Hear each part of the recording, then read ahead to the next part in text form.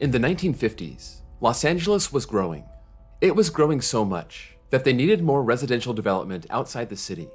40 miles north, the oil-rich farmland, known as Newhall Ranch, was assessed as a residential area, which increased the tax burden. The Newhall Land and Farming Company knew there was only one way to meet their new tax obligations, and that was to develop the area and sell homes. They would create a new city called Valencia, named after the oranges that had grown on the land. Construction started in the early 60s, and in 1967, the first residents moved in.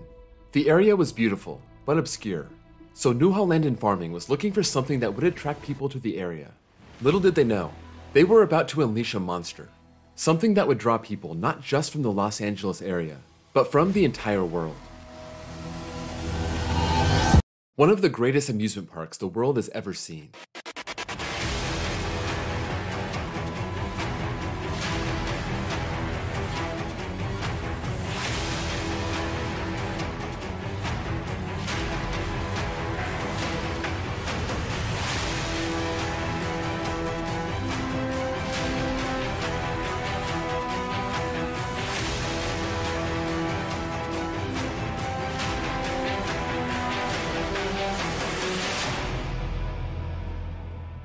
This is episode 1 of a 5-episode series celebrating Six Flags Magic Mountain on its 50th anniversary.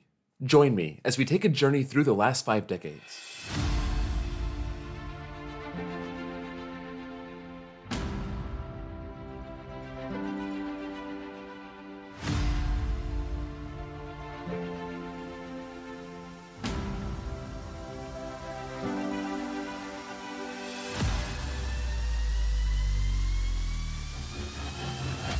Newhall Land and Farming didn't necessarily have an amusement park in mind, but while they were looking for some attraction, any attraction, to draw people to Valencia, SeaWorld happened to be looking to build a park in the Los Angeles area.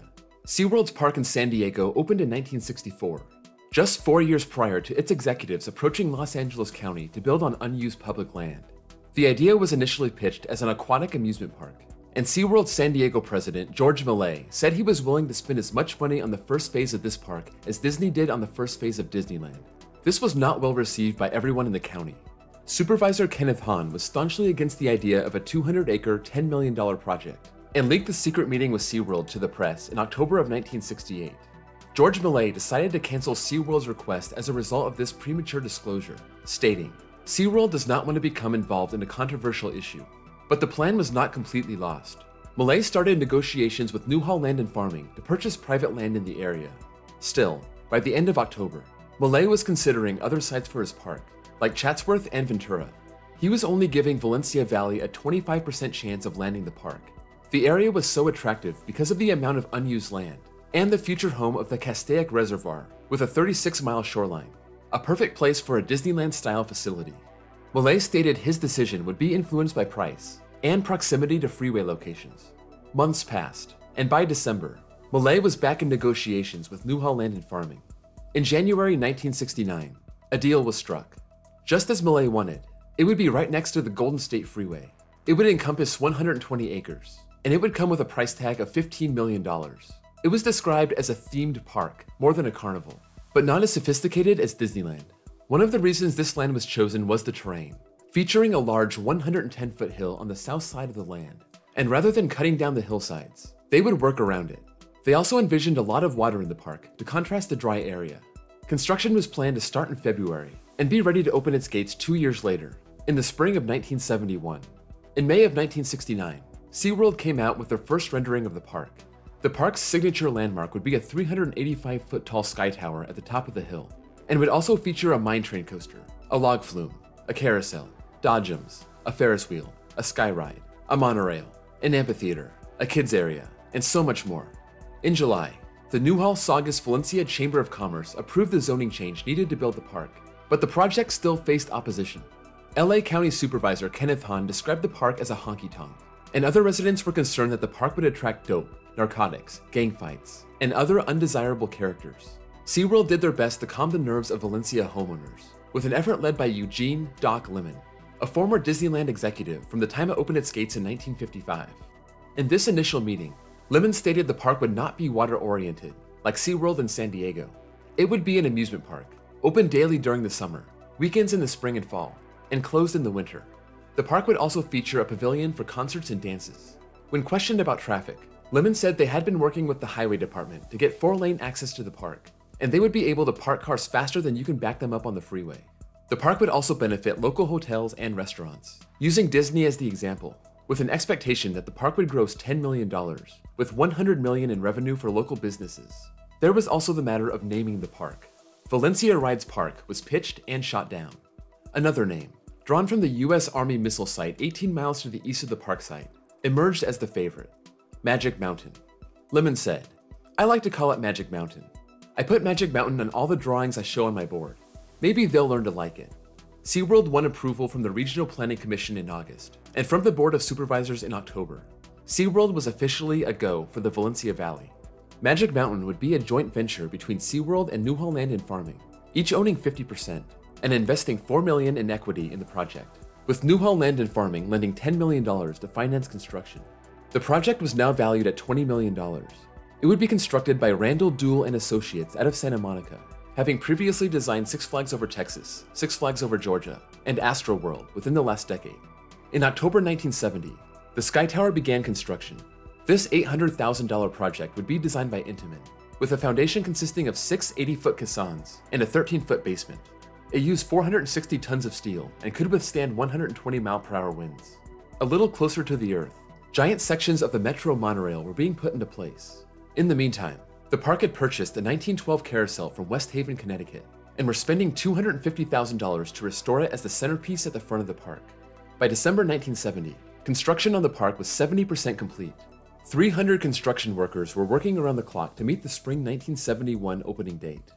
Even before the park was open to the public, Doc Lemon's promise was paying off. Santa Clarita posted a 14% increase in property value in 1970, with 115 new businesses and over 1,300 new families to the area, with the park receiving credit for the boom.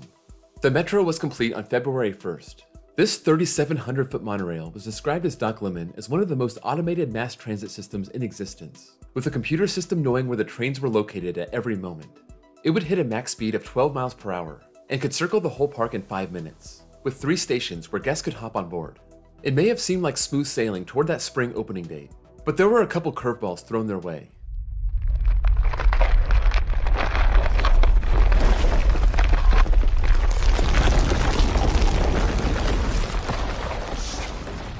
On the morning of February 9th, a 6.6 magnitude earthquake hit Sylmar, less than 20 miles from the park.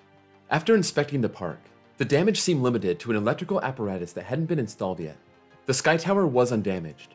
The quake only set them back about $50,000. In April, the park's union plumbers went on strike due to the fact that the park was using non-union labor, and they were able to get other union workers across the park to join the picket line, causing a 70% work stoppage and putting the targeted opening at risk. The park was able to get a restraining order against picketing the site, and work resumed 1 week later. With the labor dispute behind them, on April 15th, the park announced their grand opening date of May 29th, with 30 major rides, plus music, dancing, and musical guests at their 3,400-seat theater. Opening day tickets went for $5 for adults and $3.50 for children. These were all-inclusive, with just food, souvenirs, and games requiring extra cash. Doc Lemon predicted that more than 1.9 million guests would visit the park in its opening year. The park posted 1,100 jobs and had no problem filling them. Officials predicted that they could get as many as 15,000 applicants. The park was quickly staffed, new employees were trained, and the park was ready for its grand debut on Saturday, May 29th.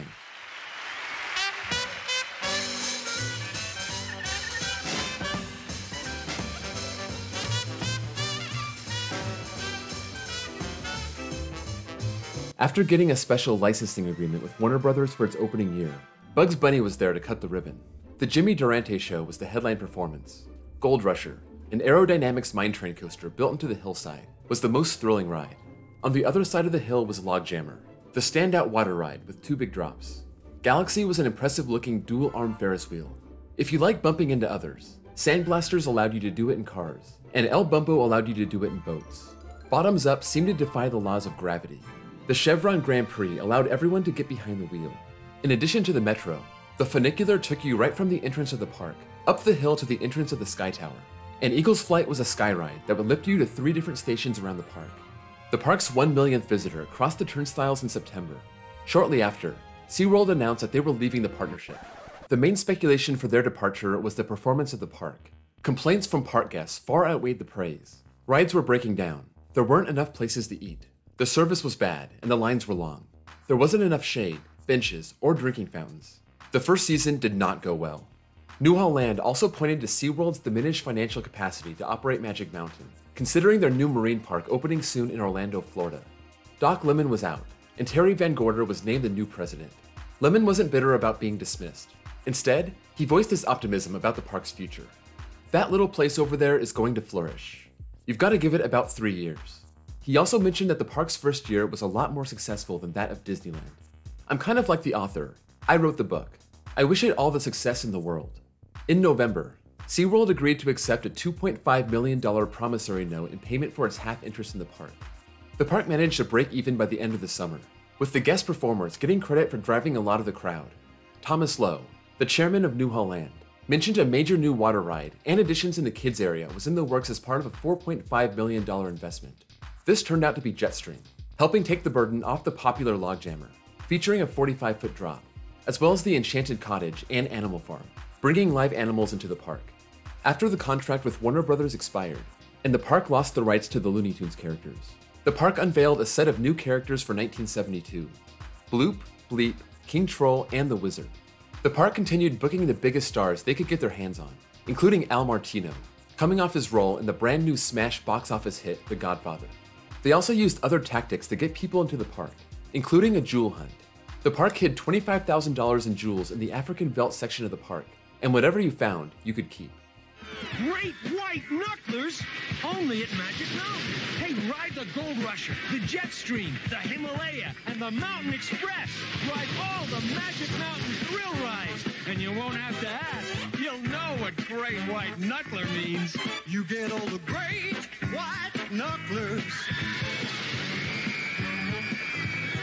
All for only one low price.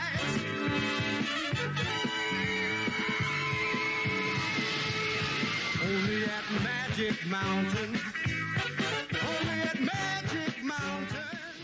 Heading into the park's third season, Magic Mountain was looking to announce its presence with authority. A flashy sign was put up right by the freeway off-ramp, with an information booth at the bottom. This came right in time to draw people to the park's newest and biggest coaster, Mountain Express. Located right by the entrance of the park, this Schwarzkopf Wildcat model reached heights of 50 feet and topped out at 40 miles per hour. Bill Cosby and Frankie Avalon headlined the entertainment, and the Wizard and Trolls played an even bigger role as the park's mascots. They introduced a new slogan, "Get High on Fun," and expanded the park hours to be open every day after Christmas through New Year's Day. Magic Mountain seemed to have found their stride, reporting a 48% increase in attendance from 1972 to 1973, hitting that 1.8 million mark that they had aimed for in their opening year. But just as the future looked bright, they were hit with another challenge. In October 1973, OPEC announced an oil embargo, causing a fuel shortage. Southern California tourist attractions were hit hard, as people were driving less. But Magic Mountain seemed to be spared from the hit. Publicity director Jack Ryan attributed this to the park attracting a local audience, and being the only one in Los Angeles County. People who may have ventured down to Orange County for Knott's Berry Farm or Disneyland would be more inclined to stay close to home and go to Magic Mountain. The park capitalized on their location, describing their distance not in miles or minutes, but in gallons of gas. Flyers started popping up, showing the park was 2 gallons north of Hollywood, taking a bad situation and twisting it to their advantage. New customers became repeat customers once the embargo ended in April. One weekend in August of 1974, the park had to turn guests away because there simply wasn't any more room. The 6,000 car parking lot was at capacity, and 28,000 guests had walked into the park. It was a fitting end to a record-breaking summer, spurred on by 3 new rides: the Dragon, a people mover on the other side of the mountain from the funicular; Electric Rainbow, a spinning flat ride; and Himalaya, a circular bobsled flat ride. There was also a new restaurant called Das Alpenhaus, bolstering the park's food service options. World-famous athletes made appearances at the park: Mark Spitz, a 9-time Olympic gold medal winner in swimming, and Hank Aaron, who had just broken baseball's all-time home run record earlier that year. For the kids, the 40-foot Big Bloop Bounce House opened up at the cost of just $8,000, able to take 15 kids at a time. The park also blew away their attendance records on Easter week and Thanksgiving weekend by about 33%. This also came along with a hike in ticket prices, up to $650 for adults and $550 for kids. The park capped off a great year by lighting up the Sky Tower as a Christmas tree, something they weren't able to do the year prior due to the energy crisis. The year wasn't quite perfect though. In October, a 7-year-old boy climbed out into the neck of the new Dragon ride, and he fell off, getting pinned under the car. The park had to bring out a hydraulic jack to free him. He had deep cuts on his hand, shoulder, and face, and was hospitalized for weeks. A $3 million expansion came to the park in 1975, including a new train ride called the Grand Centennial Excursion, and an indoor walkthrough attraction called the Magic Pagoda. These two would figure into the first Haunted Mountain Halloween event, as guests could board the Phantom Train to Nowhere, or they can enter the Haunted Pagoda. They also debuted the Portal House, a new shop and deli at the front of the park. This would be open even on days when the park was closed, a smart way to make some extra money. But 57 miles down the Golden State Freeway, Knott's Berry Farm was making history. On May 21st, Corkscrew opened to the public, built by Aerodynamics, being the first modern inverting coaster.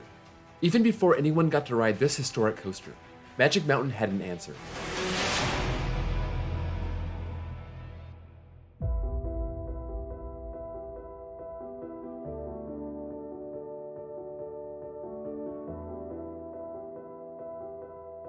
They would go back to Schwarzkopf, who installed their last coaster in Mountain Express, and build the first modern coaster to feature a vertical loop.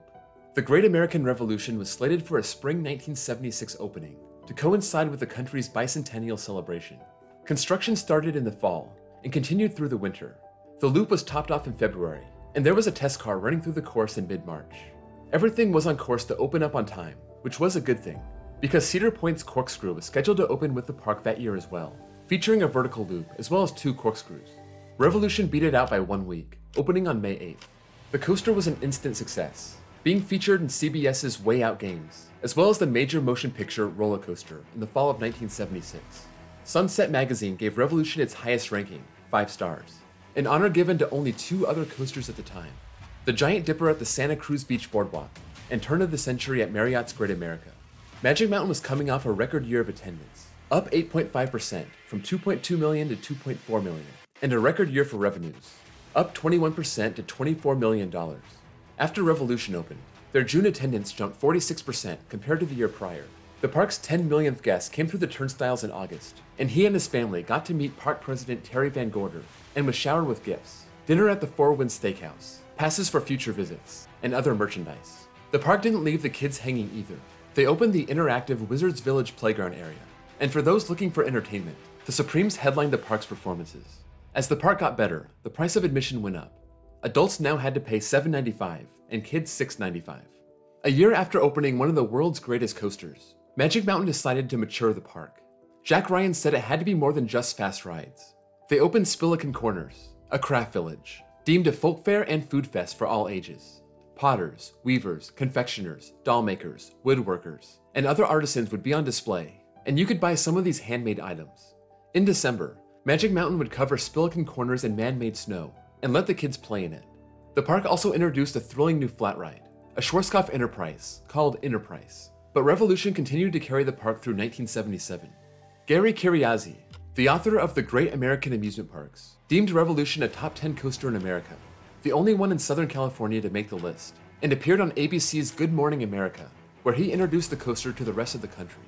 On June 9th, David Basinger and Linda Brett Crane got married, while on the ride. The next weekend, Roller Coaster debuted in theaters, with the movie's finale taking place on Revolution. This small park catering to a local audience was now getting national exposure, and they weren't about to rest on their laurels. They had something big planned. In fact, something huge. Construction on the world's largest coaster went vertical in November. This was Colossus.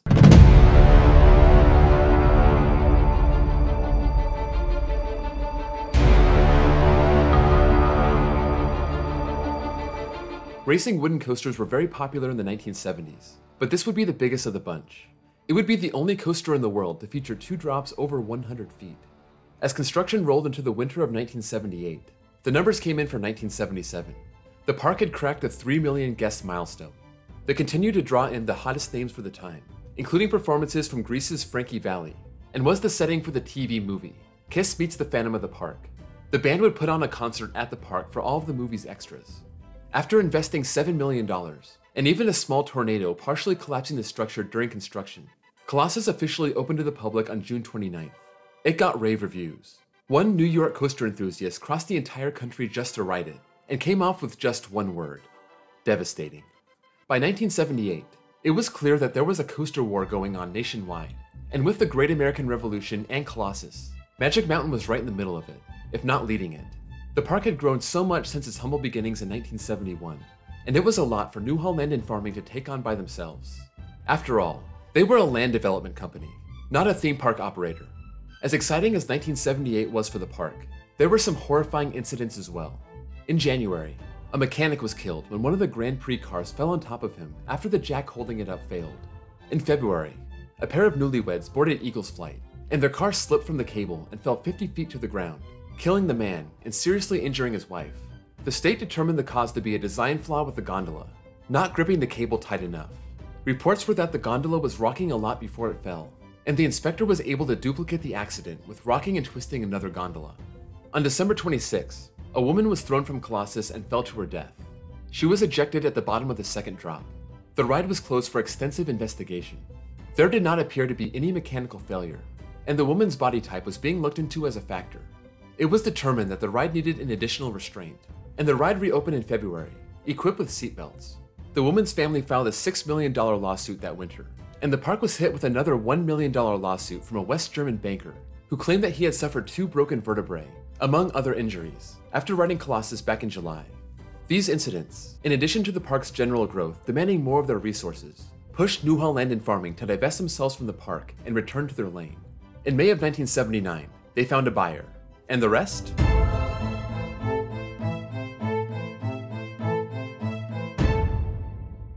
Is history. The move that put this area on the map was the episode of Magic Mountain. We made a lease deal for the land with SeaWorld.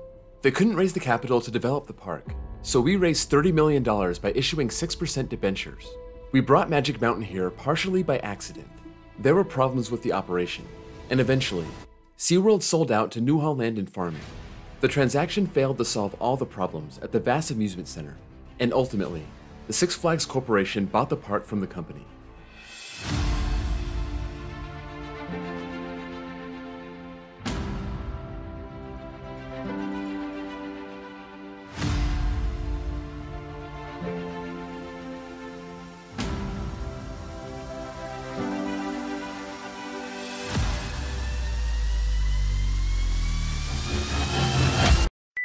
Under pressure from multiple lawsuits, following a series of accidents in 1978, and as the park continued to grow, Newhall Land and Farming was looking for a way out.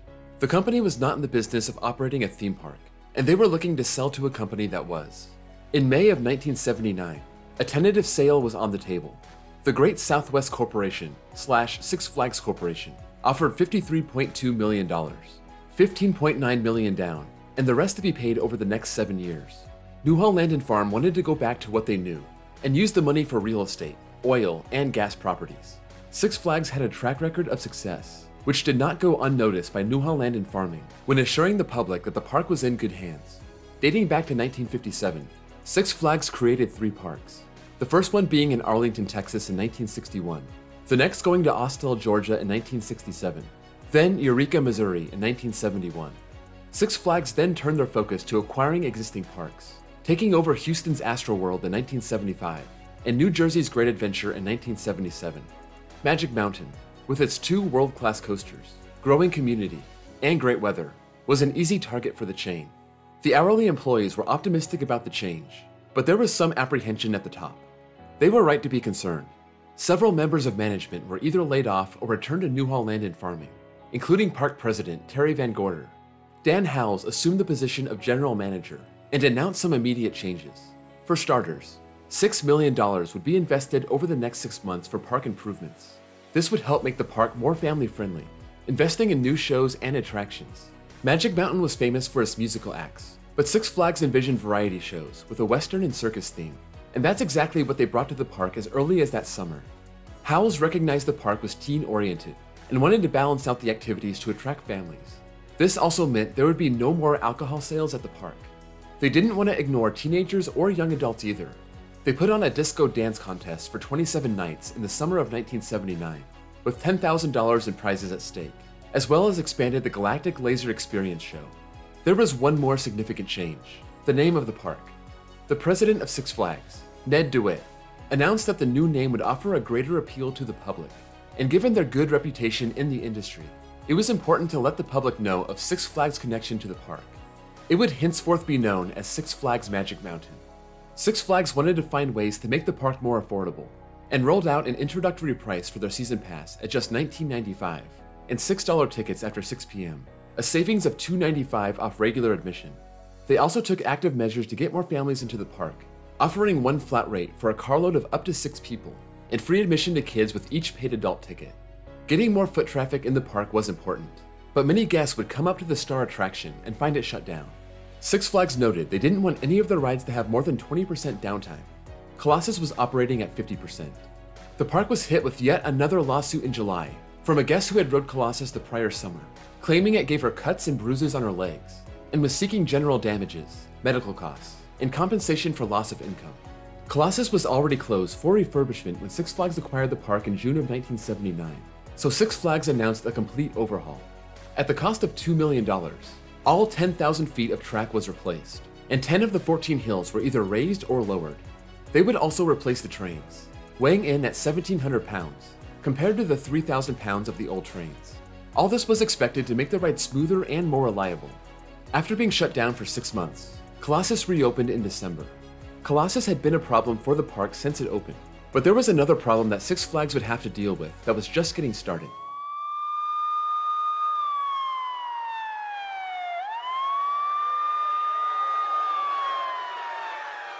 On the night of July 28, 1979, a 16-year-old boy was stabbed to death in the arcade section of the Contempo Pavilion. It appeared to be retaliation for another gang-related murder. This led to a decision to increase the park's security presence, as well as the beginning of talks to bring metal detectors to the front gate. Anthony Harris tried to assure the public, "We are working right now to guarantee that this will not occur again. Our park will not be an arena for gangs." That Saturday also saw 12 people arrested at the park, on charges ranging from trespassing, to possession of alcohol, to possession of drugs. Six Flags needed to nix this image of the park if they wanted to keep drawing in families. By the end of their first year, they announced the removal of 2 of the park's original rides, Galaxy and El Bumpo. These were sold to a Korean amusement park company, and a live dolphin show was said to be a replacement. This would be part of a 1,500-seat aquatic theater that would also feature divers, log rolling, and a golden retriever act. There would also be a brand new 1,200-seat marionette theater. In Galaxy's place would be Buccaneer, a swinging ship. Six Flags was making drastic changes, and started using the tagline, "We're building a better mountain." The second energy crisis of the decade didn't faze the park much. This one was caused by the Iranian Revolution, but didn't have much effect on oil production. Memories of the 1973 crisis led to price hikes, and long lines at the gas pumps, but Dan Howell cited the increased price of gas could help the park, as locals may choose to have their fun closer to home. With fuel on everyone's minds, the park even installed gas pumps in the parking lot for the convenience of its guests. 1980 was Six Flags' first year running Magic Mountain, and they worked hard to mix up the entertainment. For kids and families, there was the Wild West Rodeo, an eating contest, and the Dolphin Show. For the teenagers and adults, there was the DJ Pop-Off contest and Hollow Weekends, the park's Halloween event. The park was also featured on NBC's Everywhere show, raising its profile, and welcomed in celebrities, like the Los Angeles Lakers' first overall pick in the draft, Magic Johnson, and continued to book major musical acts, like rock and roll legend Chuck Berry. Just 2 years after acquiring the park, Six Flags unveiled their new slogan. No longer are they building a better mountain. We built a better mountain. This coincided with yet another $6 million expansion plan. This one to make the park 1/3 larger than it already was, including 2 new rides, a Mexican-themed plaza around Revolution, and an expansion of the walkway to allow guests to walk all the way around the park. This expansion officially made Magic Mountain the largest park in Southern California, surpassing Disneyland. One of those new rides was the Fiesta Dance, a Selner tilt-a-whirl, and the other was Roaring Rapids, a 1,200-foot Intamin water rapids ride. As excited as the park was about Roaring Rapids, the rollout was an embarrassment. It was open for a day and a half before county inspectors asked it to be shut down. The brand new electrical equipment that's used to pump 1.2 million gallons of water throughout the ride had not been certified for use in LA County. The park said the worst thing that would happen in the event of malfunction was the stream would just stop, but the county did not want to make any conclusions until it was tested.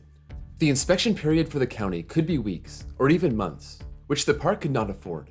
They paid $6,000 to a private firm to fast-track the inspection, which took a matter of days, and the park tried to keep disappointed guests happy by handing out coupons taking $2 off the $10.95 admission price. After being open for a day, and then closed for the next 7, the ride was finally cleared to open.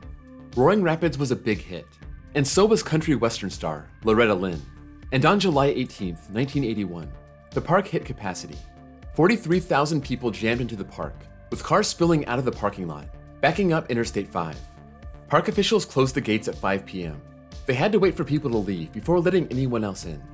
In a time where other amusement parks were looking at disappointing numbers, blaming the air traffic controller strike for the lack of travel, and bad economic conditions for reduced leisure spending, Magic Mountain posted a 25% increase over the summer attendance from 1980. As a park spokeswoman said, "Business is just marvelous." For the whole year of 1981, the park saw a 10% increase, from 2.4 million to over 2.6 million. It was also a shining light for youth employment, but nobody else seemed to be hiring. During this time of success for the park, Six Flags was put up for sale. It was owned by Penn Central Railroad, who simply wanted to change their focus to other areas. The buyer was Bally Manufacturing, out of Chicago, a major manufacturer of slot machines and arcade games, having to spring $142 million for the sale. Bally was impressed with the current management and didn't plan on making any changes. There was early speculation that Bally would be much more aggressive than Penn Central in investing in capital improvements and adding new rides and facilities. 1981 marked the end for several rides, including the Jolly Monster, the Dragon, the 99 Steam Train, and the El Dorado side of Eagle's Flight. The chairlift ride had a rocky history up to this point, with the newlyweds falling from the ride in 1978, and then another incident in 1979, where a group of teenagers rocked the car so much that the ride jammed, leaving riders stranded for 3.5 hours. The Galaxy side of Eagle's Flight would remain. The El Dorado station would be repurposed for a brand new thrill ride in 1982, the world's first true freefall ride. Built by Intamin, riders would be taken up 128 feet, and then dropped with nothing attached. The ride would be called Freefall, and would open in June. This was part of a shift back towards appealing to teenagers, which included an all-night Schools Out party on June 17th, where the park was open from 9 p.m. to 5 a.m., as well as brand new entertainment, a BMX bike show, a tribute to Led Zeppelin, a show featuring the legends of rock and roll, and then country stars 2 months later, Johnny Cash in the fall, and something for a slightly older crowd, a soap opera festival, where stars could perform to the live audience and then do meet and greets with fans. Park GM Dan Howells was promoted to corporate, and Richard T. Miller took over his position in the summer of 1982. He was optimistic about the park's future under Bally Manufacturing, as well as the park's ability to expand beyond its current borders, and even mentioned early preparations for the Olympic Games, coming to Los Angeles in 1984, bringing visitors from all over the world. But he did come in with legal problems hanging over the park's head. The parents of the 16-year-old boy that was stabbed to death in 1979 sued the park for $9 million, citing lack of security that could have prevented the attack. There was also a disabled man that was told that he couldn't ride Revolution because he was unable to walk, leading to a $50,000 lawsuit for punitive damages, and the park to change their policy for disabled guests. The park said the policy came from safety and evacuation concerns, and that they do not charge disabled guests admission to the park. The court rejected their motion to dismiss the case. The park also said goodbye to Mountain Express at the end of 1982. The Schwarzkopf Wildcat spent 10 seasons at the park, but it was packed up and shipped off to a park in El Paso, Texas. In its final months at the park, a man suffered a ruptured disc in his back when the car slid down the lift hill before catching the chain and starting back up. They would sue the park successfully for $151,000. But the park had something new up its sleeve. A giant man-made lake, 4.3 acres, 8 million gallons of water, and the location of a new collection of shows and activities for the park. The main attraction would be a water ski show, called the Wizard of Mystic Lake. It would also be the staging area for their fireworks shows. This was part of a $5 million expansion that included a new park entrance and a brand new ride next to Buccaneer, the swings they called Swashbuckler. The park also raised cash by opening a computer discovery center where guests of all ages can get some hands-on time with computers, many of them for the first time. Chrysler also signed on with Magic Mountain, displaying their vehicles inside the park. When a baby was born in their dolphin exhibit, the park found a chance to reach out to the public, starting a contest to name the newest member of the Magic Mountain family. After nearly 1,000 entries were considered, the dolphin was named Slick. The park continued to book major musical acts to keep people coming back, including Three Dog Night, Tina Turner, and a brand new band called REM. 225,000 people attended concerts at Magic Mountain, making it one of Southern California's leading concert venues. And as if Colossus wasn't intimidating enough, it also started running one of its trains backwards. The biggest boon to the park in 1983 was the release of National Lampoon's Vacation, a comedy starring Chevy Chase as Clark Griswold. The premise is that he's taking his family on a road trip to visit the amazing theme park called Wally World, which was filmed at Magic Mountain. Revolution and Colossus were prominently featured in the film. The moose says you're closed, I say you're open. 2.75 million guests came through the gates in 1983, and Six Flags was looking for more. They had invested $23 million in capital over the 4 years they'd been in charge, and were looking for a big 1984. As Richard Miller mentioned when he took the reins of the park, the Summer Olympics in Los Angeles was going to flood the city with tourists, and they wanted to capitalize on the opportunity.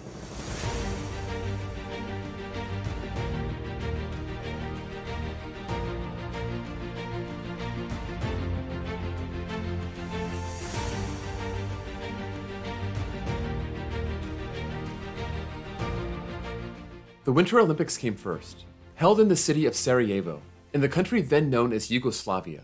And in May, the park debuted the Sarajevo Bobsled, a bobsled coaster built by the same company that brought us Freefall, Intamin.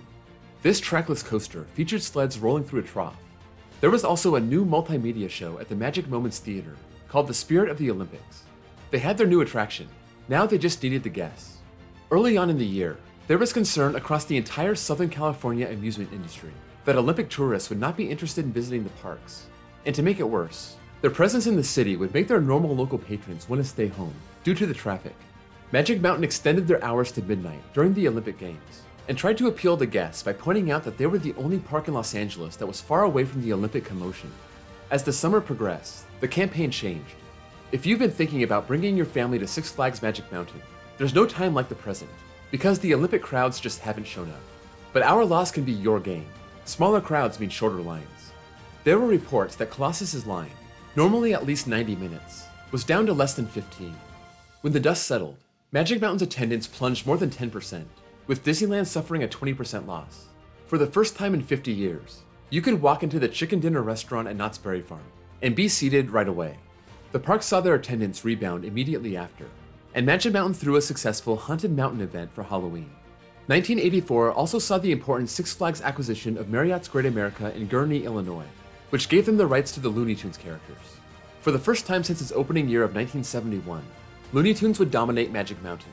Children's World would be transformed over the winter, and in May 1985, Bugs Bunny World opened up. The new land cost nearly $500,000, equipped with 14 rides, some new and some rethemed, including the Rabbit Cadabra Magic Show, spanning over 6 acres of land near the front of the park. When the kids got bored with Bugs Bunny World, there was a new show that year that exploded in popularity, the Chinese Acrobats. But on the other end of this wholesome family fun was a dark side, and unfortunately, it would dominate the narrative about the park.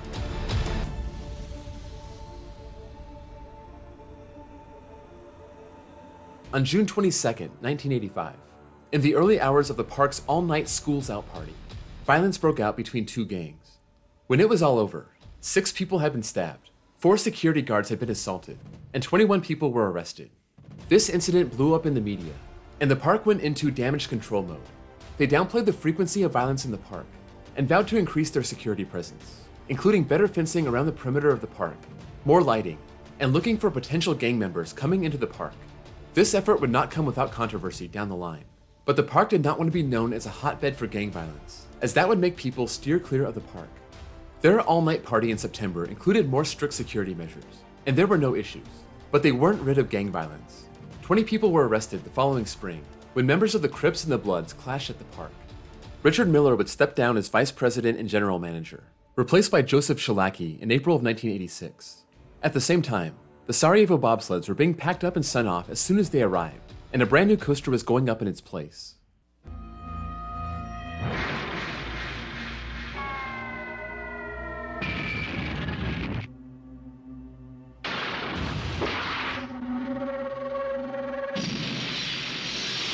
Introducing Shockwave.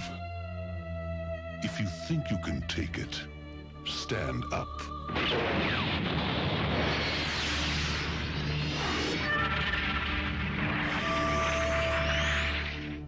Like the bobsleds, this would also come from Intamin. this being a looping coaster called Shockwave, standing 90 feet tall, maxing out at 50 miles per hour, all while riders are standing. It was the first of its kind to come from the Swiss manufacturer. While Shockwave satisfied the thrill seekers, music lovers could enjoy the Magic Music Jam at the Showcase Theater, and the park drew in celebrities from 60s television, with characters from Leave It to Beaver, The Brady Bunch, and the Partridge Family making appearances. The park's reputation may have taken a hit, but not enough to hurt attendance. The park brought in 6% more in 1986 compared to 1985, thanks to Shockwave, the Chinese acrobats, a new marketing plan to draw people from Orange County and San Diego, and the introduction of the Twicket, where guests could enjoy 2 consecutive days at the park for the price of 1. The removal of Sarajevo bobsled and the introduction of Shockwave gave guests a fresh reason to visit the park, bolstering Six Flags' new experimental plan. This was known as the Ride Rotation Program, where the chain would install rides on flat plots of land across its parks, only to pick them up after a few years and send them to another park, marketing it as a brand new ride. The Sarajevo bobsled would end up at Six Flags Over Texas for the 1986 season, known as Avalanche. Shockwave would have the same fate, being removed from Magic Mountain after 3 seasons, and being moved to Six Flags Great Adventure for the 1990 season. In April 1987, Six Flags changed hands once again. Bally had owned the chain since 1982, but sold it to West Ray Capital for $350 million. Bally wanted to concentrate on the casino and gaming industry, and Six Flags no longer fit in its business plan. The next month, Magic Mountain opened their new thrill ride, one that was meant to simulate the feeling of flying like a fighter jet, just like Maverick from the new movie Top Gun. This was Z-Force. This represented almost half of a $3 million investment on the west side of the park, a 100-foot tall looping ship that featured a stall at the top, hanging its riders upside down. The entire back section of the park would be rethemed. The Electric Rainbow was now Turbo, and Himalaya was now Subway. Enterprise was renamed Reactor. The park would also introduce a new pizza parlor, as well as an after-hours dance club, requiring 200 extra jobs, and they were having a hard time filling the spots. After Memorial Day, as the summer season kicked into gear and kids were getting out of school, the park was 600 workers short of its 3,200 employee goal, causing some rides to be shut down. Offering jobs at $3.60 an hour, the park had to resort to sending recruiters to local high schools, as well as reaching out to retirees and housewives.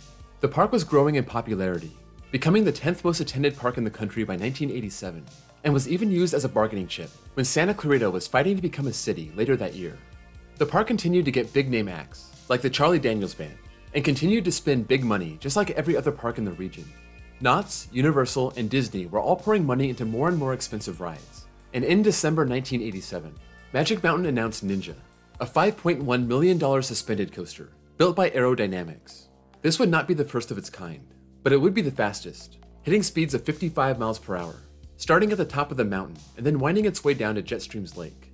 Magic Mountain ended 1987 with a 1% jump in attendance, up to 2.8 million for the year, and were hoping for a big 1988, but they got more than they bargained for.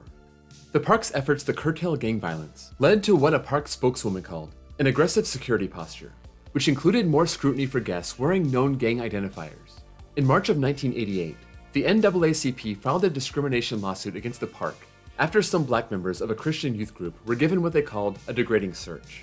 The following month, the ACLU filed suit against Magic Mountain after 4 Latinos were denied entry into the park because one member of the group was wearing a Midnight Cruiser shirt, which the guards said resembled clothing favored by gangs. While the park was wrestling with these lawsuits and their security practices, their brand new coaster, Ninja, was drawing in massive crowds.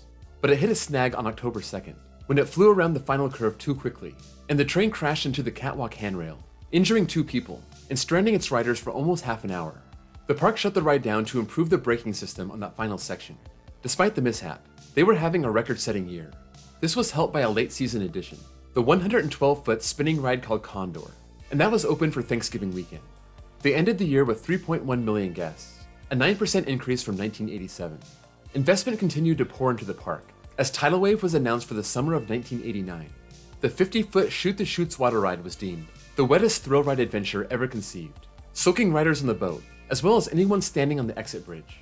Tidal Wave represented the park's 4th water ride, after Logjammer, Jetstream, and Roaring Rapids, and was part of a water ride trend in Southern California, with Knott's Bigfoot Rapids and Disneyland's Splash Mountain debuting around the same time. Part of Tidal Wave's appeal was the big, spectacular splashdown. Not only was it visually appealing, but it drenched everyone, which is the whole point of a water ride. 1989 was deemed as a lackluster tourism summer for Southern California parks, with Magic Mountain announcing steady attendance for the year, welcoming in new musical acts to the park, like Paula Abdul, as well as Monster Truck Madness for a weekend in May. Rumors surfaced later in the year that Paramount Communications were interested in buying the park. Officials from Six Flags would not comment, but Paramount sources indicated that there was interest, but any kind of deal fell through. Six Flags would hang on to Magic Mountain into the 1990s, a decade that would propel the park further into the spotlight. And it all began with a brand new beast, unlike anything the park had ever seen up to this point.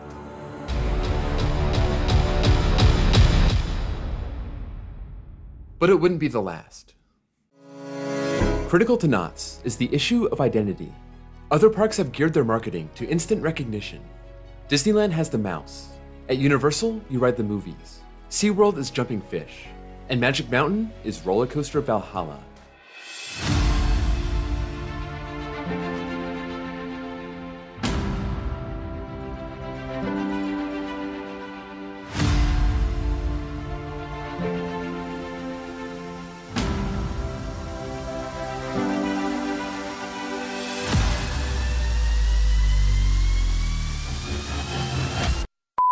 By the dawn of the 1990s, roller coasters were becoming bigger and faster at a rate that had never been seen before. Cedar Point's Magnum XL 200 changed the game when it topped the 200-foot mark in 1989. Ron Toomer of Aerodynamics said, "The coaster building boom has spawned a giant marketing competition. To attract more guests, parks need a ride that's either bigger or totally different than anyone else's." Magic Mountain wanted a piece of the action. In November 1989, they unveiled Viper, the world's tallest and fastest looping coaster, standing 188 feet tall, sporting the world's tallest loop at 140 feet, and tying the world record with 7 inversions. At $8 million, it was the largest and most ambitious project in the park's history. The park had realized that this was going to be their niche. Park spokeswoman Courtney Simmons said they constantly polled the audience, and they always say the reason they come out here is for the coasters. 67% of Magic Mountain patrons were aged 24 or under, so that's who the park had to appeal to. Simmons said, "The amusement park is striving to be the coaster capital of the US, and to introduce the best coasters in the marketplace." This also justified the park to remove Condor after just over 1 year of operation to make room for their new massive coaster. Viper was important to keep a step ahead of Knott's Berry Farm for the youth market, since they were also introducing a brand new looping coaster, Boomerang. Despite a February protest over the park's use of non-union labor to build Viper, it opened on schedule, causing an early morning traffic jam near the Magic Mountain Parkway exit on the morning of April 7th. As popular as the ride was, it wasn't without its problems. It was stopped on the mid-course breaks several times in its opening week, and after the first full week, maintenance found some weak links in the chain lift and decided to replace the whole thing, closing the ride for a week. The kinks were worked out, and Viper was full speed ahead, giving nearly 3 million rides in its first year. The Ace Fall Convention was held at Magic Mountain, with the enthusiasts touting the park's Big Four: Revolution, Colossus, Ninja, and now Viper. Attendance at the nation's theme parks rose just 1.6% in 1989, but among those who added a new coaster, attendance rose 8.5%. Magic Mountain knew this, and they saw their investment pay off by the end of 1990, despite a whole host of factors working against them. Gas prices were higher than normal, an economic recession was on the horizon, and tourism was sluggish. Magic Mountain was one of the few Southern California attractions to post an increase in attendance, up 10% from 1989 by the midsummer. Despite out-of-state tourism being down, Magic Mountain benefited from 80% of their customers being local. Viper was the big draw, but the park wasn't about to be one-dimensional.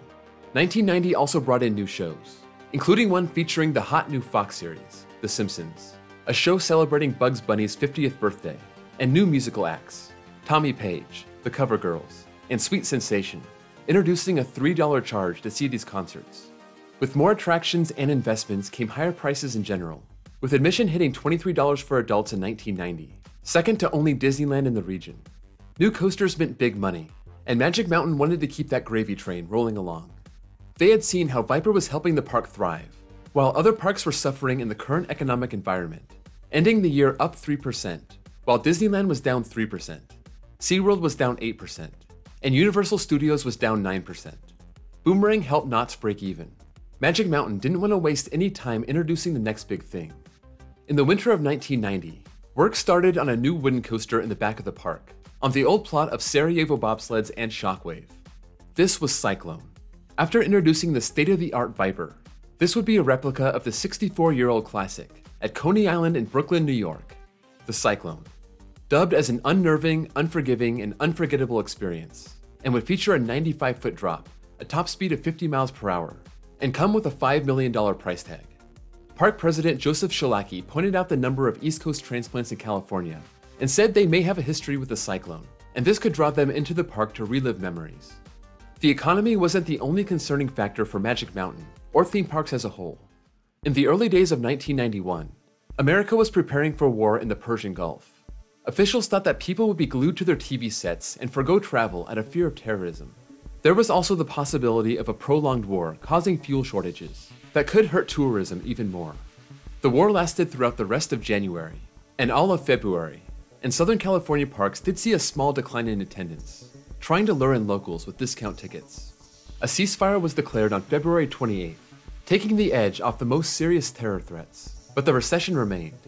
Cyclone opened to the public on March 23rd, right on time for spring break, and got rave reviews from former Dodgers Steve Garvey and John Johnstone, calling the ride everything that Coney Island was and more. And the early season opening helped the park post a 24% first quarter increase in attendance from the prior year. But among the fanfare of a brand new hit coaster, rumors started to surface about the financial health of Six Flags, operating 7 parks nationwide.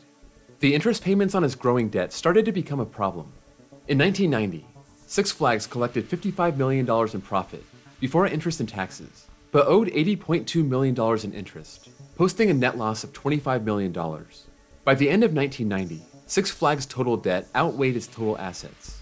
It had a negative net worth of $127 million. The possibility of selling off some parks was also considered. In the end, Time Warner and 2 other investors offered $700 million to acquire Six Flags. Time Warner already owned a 20% stake, and this move increased their ownership to 50%. They saw this opportunity to further promote their properties, namely DC Comics and the Looney Tunes characters. One analyst noted, "There is real appeal in the theme park business. Time Warner could merchandise Bugs Bunny, much like Disney uses Mickey Mouse." In addition to opening a new coaster, Magic Mountain had something for everyone in their 20th anniversary. They continued to book major music acts, including Timmy T, C&C Music Factory, Vanilla Ice, and Marky Mark, also welcoming in the Ninja Turtles, Captain Planet, and a Nintendo competition to entertain the kids. Despite all the factors working against it, all of this investment led Magic Mountain to break about even in attendance by the end of the year, while other parks suffered. Disney CEO Michael Eisner was even on the record calling Disneyland's attendance crummy, posting a 10% decline. But neither Disneyland nor Knott's had a new attraction for 1991.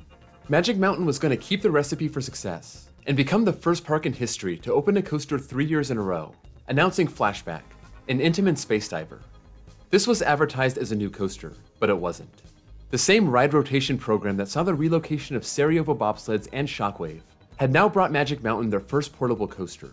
Flashback was once known as Z-Force, just like their looping ship, and started its life at Six Flags Great America in 1985, before finding a new home at Six Flags Over Georgia in 1988. It would find its final landing place at Magic Mountain for the 1992 season, as Six Flags phased this program out after 1993. Still billed as a new coaster, and with the general public none the wiser, Flashback opened to a great reception in April. The park threw a baby shower for their new coaster, passing out bubblegum cigars and baby bottles full of jelly beans to media members and guests, with Park President Joseph Szilaki comparing the opening to a birth in the family. The coaster would take its riders up 86 feet, and then plunge them through 6 steeply banked vertical 180-degree dives, meant to simulate freefall, and then ends with a 540-degree upward helix. It would be located between Mystic Lake and Bugs Bunny World, and would be deemed by one outlet the 8th wonder of the coaster world.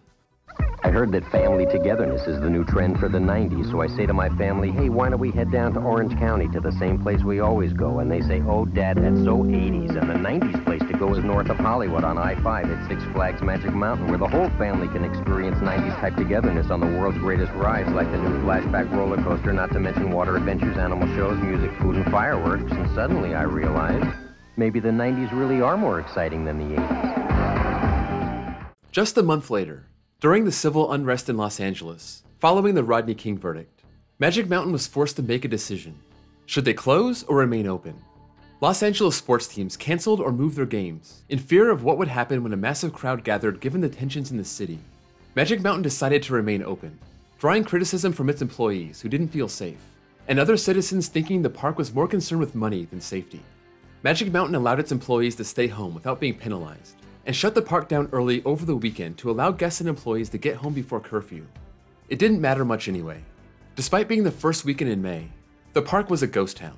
A pair of major earthquakes in late June also hurt the appeal of tourists coming to Southern California. And when you add the ongoing recession into the fold, 1992 is shaping up to be a tough year. Answer the call of the new Batman stunt show at Six Flags Magic Mountain. With electrifying stunts, explosive action. In addition to Flashback, they also debuted the Batman stunt show, Time Warner's first initiative to get their properties into the park, capitalizing on their new film, Batman Returns, hitting theaters that summer. This would feature motorcycle and car stunts. The park would also debut Batman Nights, a 15-minute pyrotechnic display that ended with a battle between Batman and the Joker. This was the start of an ongoing trend to theme rides off films, bolstered by Paramount's acquisition of the 5 Kings Entertainment Company parks that same year. And now 13 of the 20 most popular parks in the US and Canada were controlled by Universal, Disney, Paramount, or Time Warner. Despite all the factors working against Magic Mountain, they did enough to attract a large crowd in 1992, ending the year with 3.2 million guests, unchanged from 1991, but 1993 wouldn't be any easier. The year kicked off with the loss of President Joseph Shilaki, who took a job at the top of Petroco in Texas. He was replaced by Del Holland, a 30-year veteran with the company, most recently the president of Six Flags Over Georgia. After years of drought in Southern California, spanning from 1986 through 1992, record-breaking rains pounded the region in January, hurting early season attendance. But Holland was about to be hit with a problem much more serious.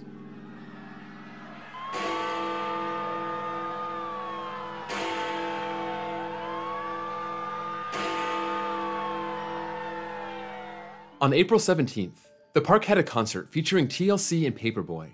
It was such a big draw that the park had to close its gates by the early afternoon.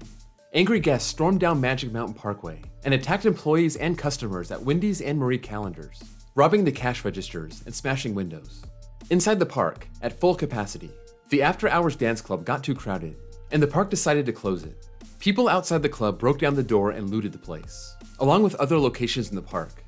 Magic Mountain officials canceled the 9 p.m. concert and closed the park early, causing more chaos as security and police tried to get everyone to leave the park. The melee caused an estimated $750,000 in damage. After an all-night effort to repair the damage, the park was open the next day, but now with strict security.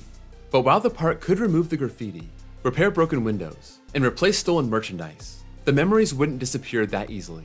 The park had worked hard to repair their image and stem gang violence in the 1980s, and this highly publicized event was not a good look. Some blamed the park for overselling the concert, putting money before safety, and the local businesses were looking to Six Flags to reimburse them for their damages.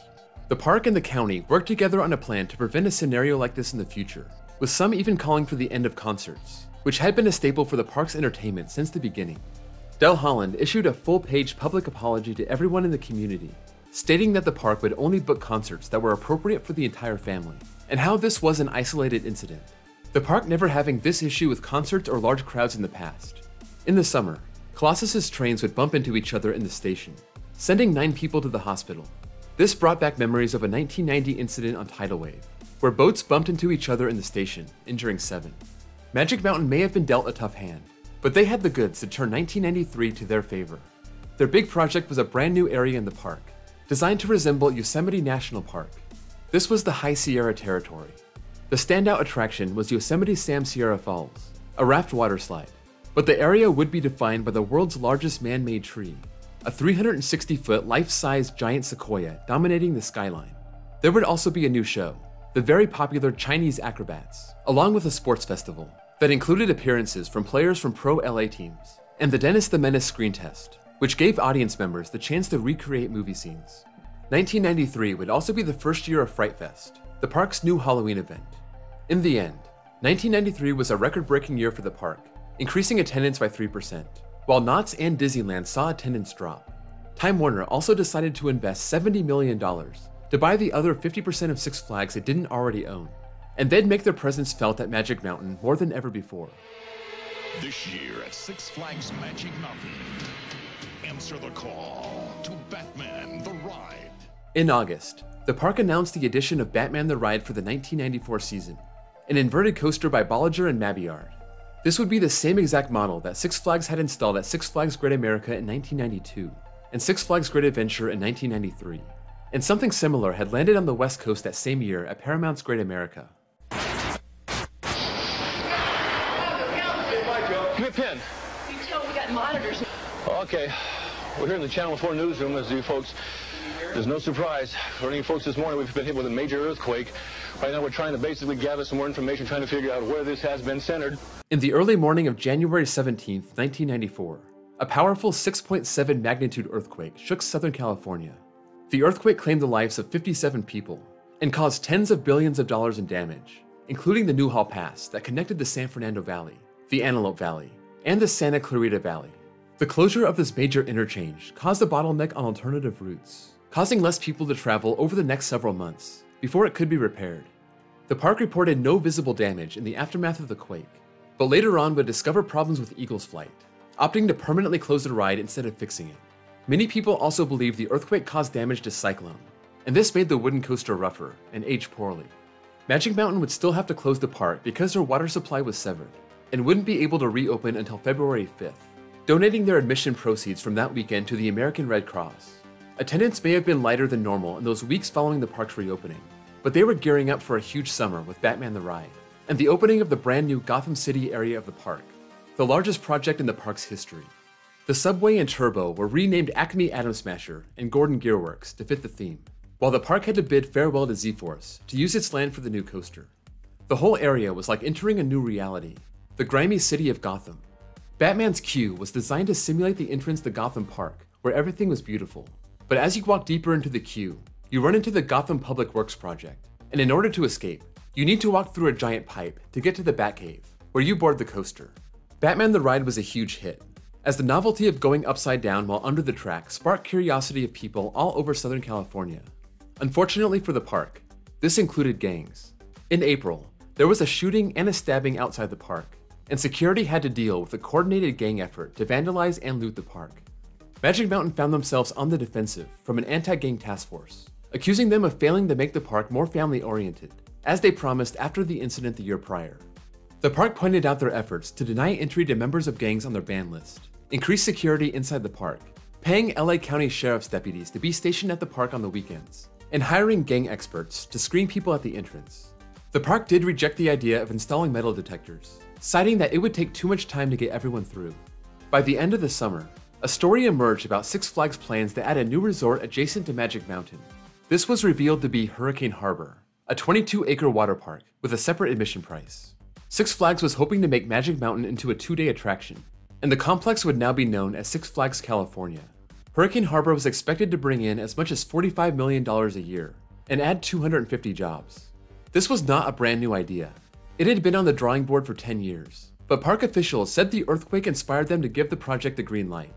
There was some apprehension about an investment this big leading up to 1994, but management figured if the park could succeed under great adversity, it could do even better in most other years. Indeed, despite its problems, 1994 was yet another record-breaking year for Magic Mountain. While Disneyland posted a 10% decline in attendance, Magic Mountain managed to increase its 1993 numbers by 6%, up to 3.5 million guests. The park also claimed a new world record, granting 15 million roller coaster rides in 1994, including running Cyclone backwards for the first time during Fright Fest.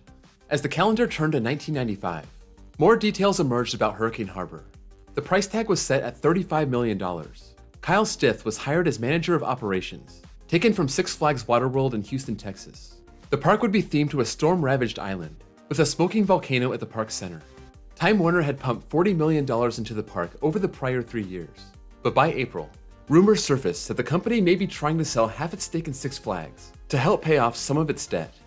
The deal was struck quickly, as 51% was sold to Boston Ventures, an investment group, pulling in $200 million in cash and unloading $800 million in debt. Time Warner continued to operate the park with its 49% stake, allowing the park to keep its Looney Tunes and Batman attractions. In fact, the Batman stunt show was even updated in 1995 to coincide with the release of Batman Forever, where Batman and Robin save Gotham City from the Riddler's mind-stealing ray. Hurricane Harbor opened on June 16th, with balloon arches, Bugs Bunny, and a band, but a storm forced the park to close at 2 p.m. Despite quite literally raining on Hurricane Harbor's parade, it had a successful opening weekend. By the end of summer, Magic Mountain reported record summer attendance for the third straight year, up 7% from 1994. The hope to bring guests out for 2 days seemed to be working, as they drew more people from outside markets buying a ticket for Magic Mountain one day, and a ticket for Hurricane Harbor another day. There were some concerns that people would not want to come out to dusty old Santa Clarita as a multi-day tourist destination, but that appears to be exactly what happened, as nearby hotels enjoyed 98% capacity during the summer. Magic Mountain was hoping to capitalize on their biggest expansion ever, with a roller coaster unlike anything that had ever been built.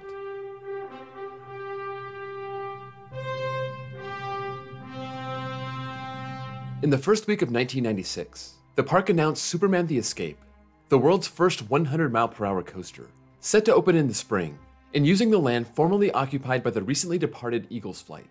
The ride would make use of electromagnetic catapults to achieve the mark, technology never used before on a coaster.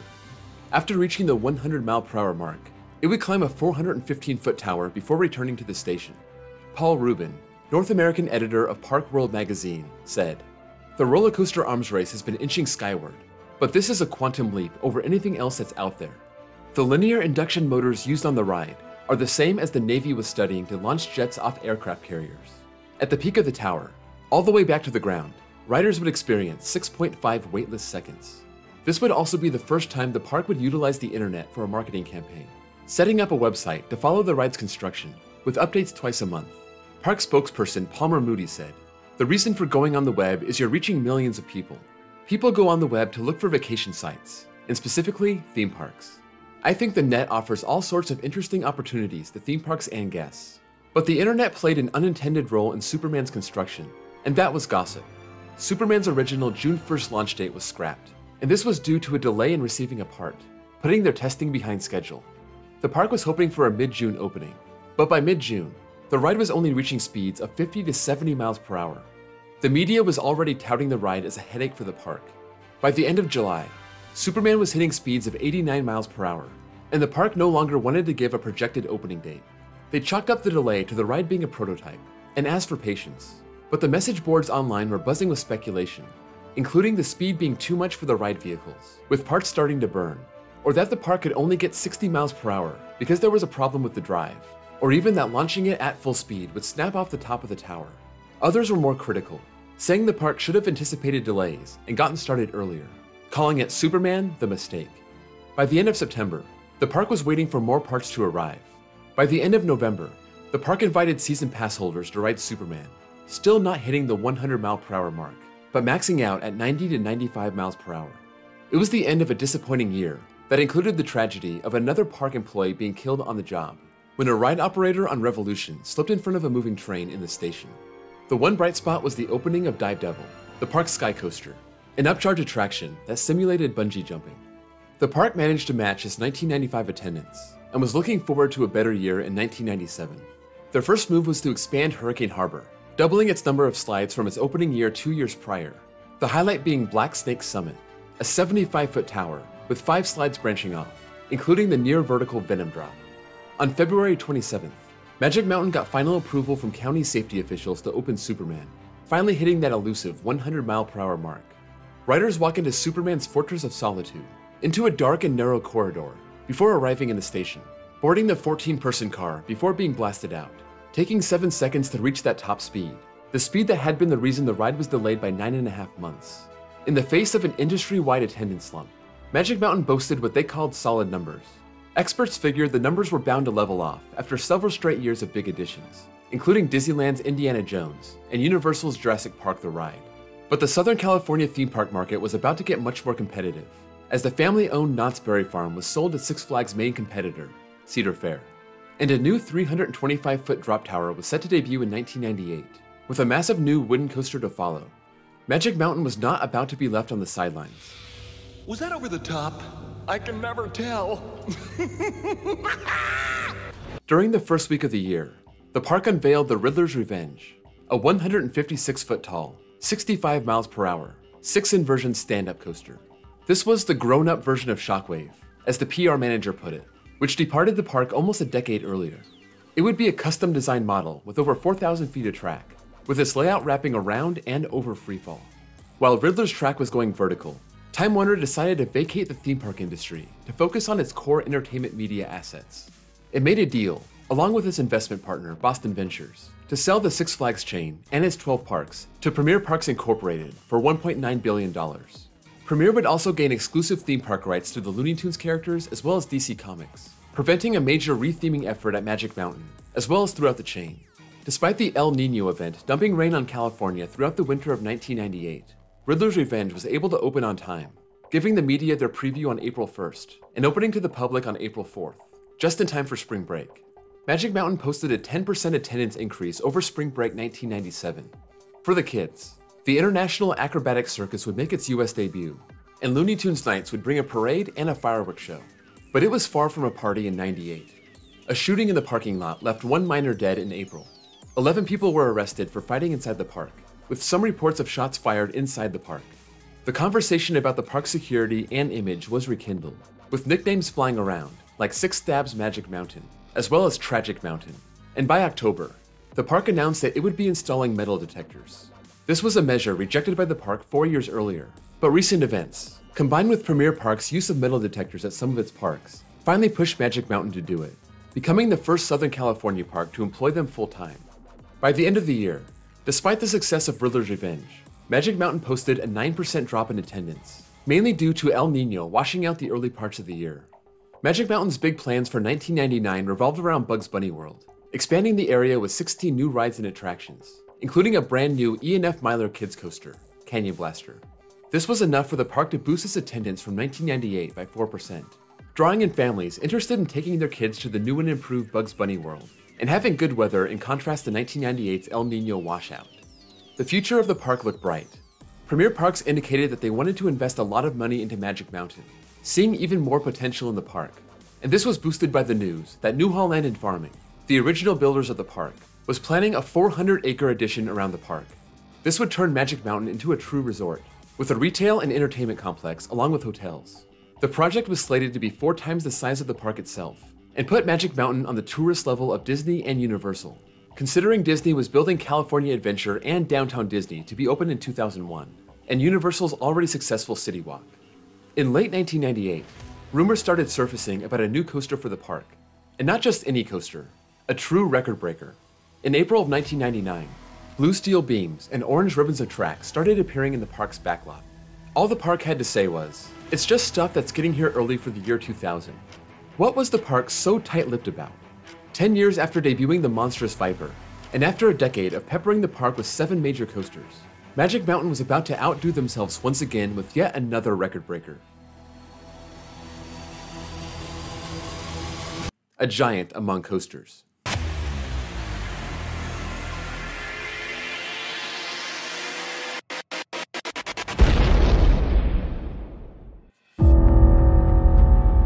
Roller coasters appeal to the American character, the same spirit that settled the continent, animates the search for an ever more thrilling ride.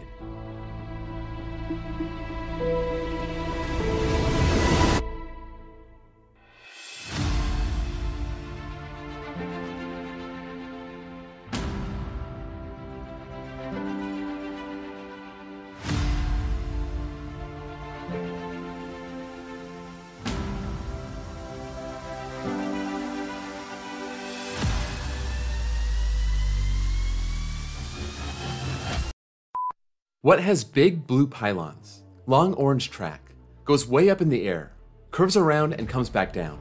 That's what everyone was asking in the fall of 1999. Six Flags hadn't announced any of their new for 2000 coasters yet, and there was some speculation that this mystery mega coaster could be in the 270 to 320 foot range. Cedar Point was already touting their new for 2000 coaster, Millennium Force, as the world's tallest coaster, disregarding Superman's 415 foot tower, deepening the rivalry between the parks. In November, the new coaster was topped off, and the curtain was finally dropped. This would be Goliath, featuring a 255-foot drop. And although it wouldn't top Millennium Force, Goliath would be the first big attraction of the new millennium. and claimed the record for biggest coaster from Japan's Fujiyama, even if it was just for a few months. The park was hoping Goliath would boost attendance to new record levels, previously set in 1994. Goliath is a reference to the biblical account of David versus Goliath, and for Media Day on February 10, 2000, Magic Mountain invited hundreds of people named David from all over the country to come and get their first rides, despite a cold driving rain.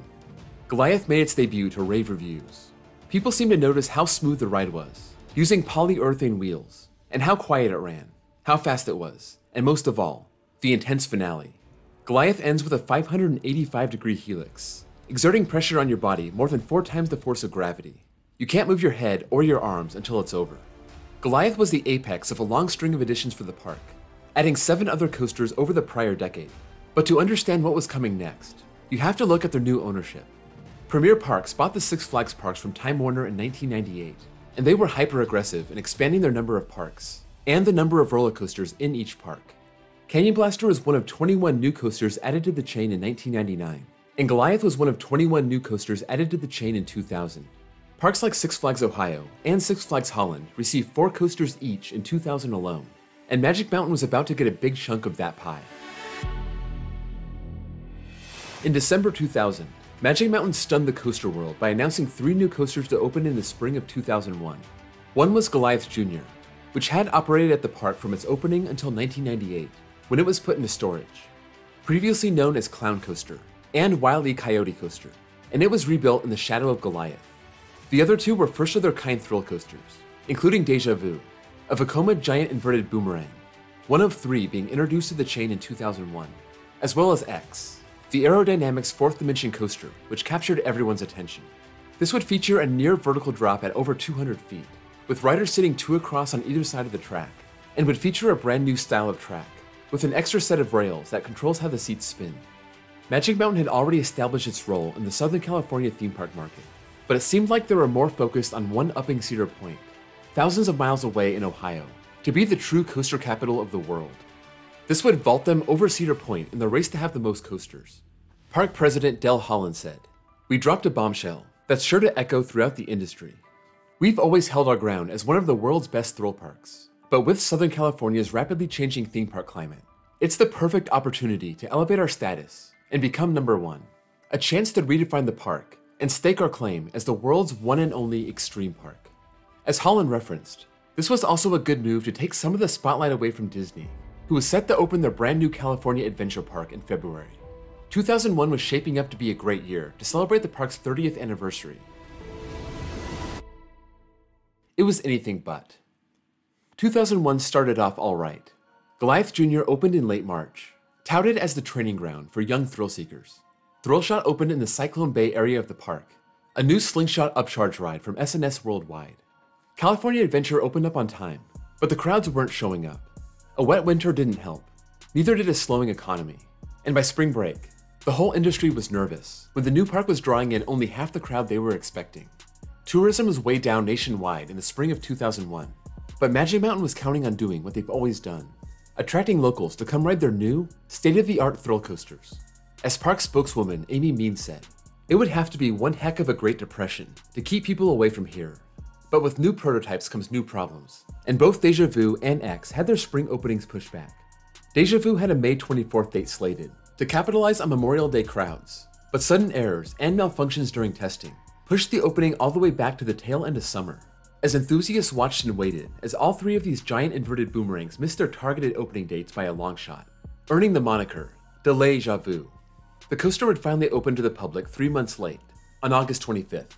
Meanwhile, the revolutionary 4th dimension coaster X was having problems of its own that extended far beyond the summer, especially around its trains. While the manufacturers were doing their fine-tuning, and everybody was waiting for the ropes to drop, the park faced some other unforeseen challenges. On June 2nd, a woman died of an aneurysm while riding Goliath. The ride was closed for a few hours, but reopened the same day. But the state ordered it to be closed for 10 days, while they performed an investigation. Although the aneurysm had been caused by a pre-existing heart condition, the final report called Goliath a factor in her death. The incident fed into the ongoing conversation about theme park safety, as the manufacturers were coming up with crazy new ideas and more intense forces, and as parks were snatching them up as fast as they can produce them, such as the 2 new extreme coasters under construction at Magic Mountain. The effect of these rides on the human body was under a microscope, led by Massachusetts Representative Ed Markey. To make things worse, the park was hit by a class action lawsuit, filed on behalf of guests who were turned away as part of their efforts to curtail gang activity. And then 2 more lawsuits in the span of a week later in the summer, both claiming discrimination at the entrance. Anybody know what that smoke is in Lower Manhattan? I'm sorry, say again? A lot of smoke in Lower Manhattan. A lot of smoke in Lower Manhattan? Out of the top of the World Trade Center building, a major fire.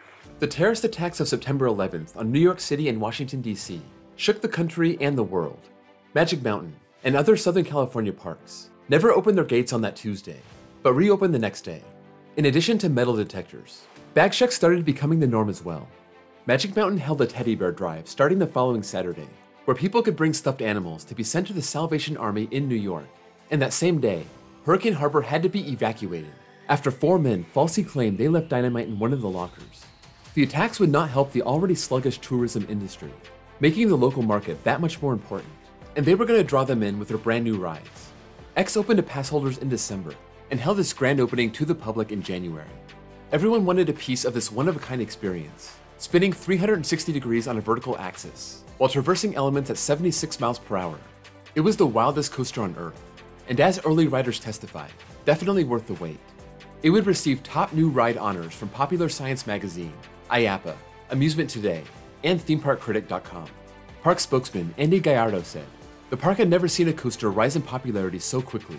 No matter what idea you have about roller coasters, this just defies anything you've ever known about a coaster." Super Bowl MVP Dexter Jackson chose to celebrate not at Disneyland, but on X. But behind the fanfare of debuting the pink and yellow monster, greeting everyone as they approached the park, there was an ugly side. X's manufacturer, Aerodynamics, had filed for bankruptcy shortly before the ride opened. Six Flags sued them for $5.8 million because of the problems with their prototype. In the early months of 2002, guests would have to wait 4 to 5 hours as X dealt with long periods of downtime and one-train operations.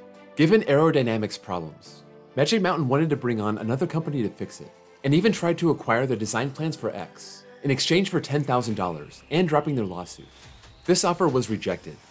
The park shut the coaster down in June because the seat rotation was not moving smoothly, and it would remain closed until August.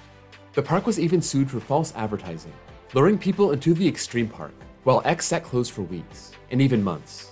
This included advertising on Coke cans, which Coca-Cola claimed was in the process of being removed. Still, X helped Magic Mountain draw in more people in 2002 compared to 2001, while other parks in the chain like Great Adventure, Over Texas, and Worlds of Adventure did not add anything new, following major additions in 2001, and saw a drop in revenue of $25 million. Magic Mountain was hoping a brand new major ride would help keep the upward trend going. In November, blue and yellow coaster tracks started to arrive in the backlot, and it didn't take long for the park to confirm what was coming, a B&M floorless coaster called Scream. Six Flags spokesman Andy Gallardo called it the missing link in the park's lineup, and more importantly, it was a tried and tested model, surely more reliable than their last 2 coasters, as these floorless coasters had been popping up all over the Six Flags chain and elsewhere since 1999. Magic Mountain and the whole industry got some good news as 2003 kicked off, with 2 studies commissioned by the industry, returning results showing that roller coasters are not harmful to people's health. These reports help combat the attempt to impose federal regulations on theme parks. Six Flags also pledged to report all coaster-related brain injuries to federal authorities, like the one on Goliath in 2001, but also occurring on Knott's Montezuma's Revenge and Disneyland's Indiana Jones. Scream would open in time for spring break in 2003, a mirror image of Medusa at New Jersey's Six Flags Great Adventure, located in the parking lot behind Colossus, but wasn't enough to bump attendance from 2002, as most parks nationwide saw their attendance dip. Flashback, which had been closed during the summer to spare Hurricane Harbor patrons the noise, normally would reopen in the off-season, but it would give its final rides in 2003. The park's original scrambler was damaged by an uprooted tree, but the park was able to get a replacement from Six Flags Over Texas. Also, in response to the mounting lawsuits, and still trying to keep the park safe, Magic Mountain announced a contract with the Sheriff's Department to have their own unit on the premises, a $500,000 investment by the park to bolster security around the perimeter, where there had been so many issues in the past, as well as being nearby to respond to calls within the park. And out stepped that old guy.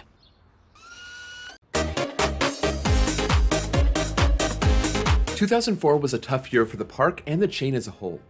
There was nothing new introduced into the park, and a ride operator was killed on screen after entering a restricted zone during morning testing.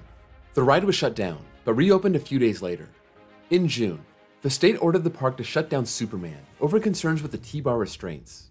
This was the same design as found on Perilous Plunge at Knott's, Hydro at Oakwood Theme Park in Wales, and Superman Ride of Steel at Six Flags New England, all of which had riders fall to their deaths in recent accidents. Knott's Berry Farm's Accelerator received the same order.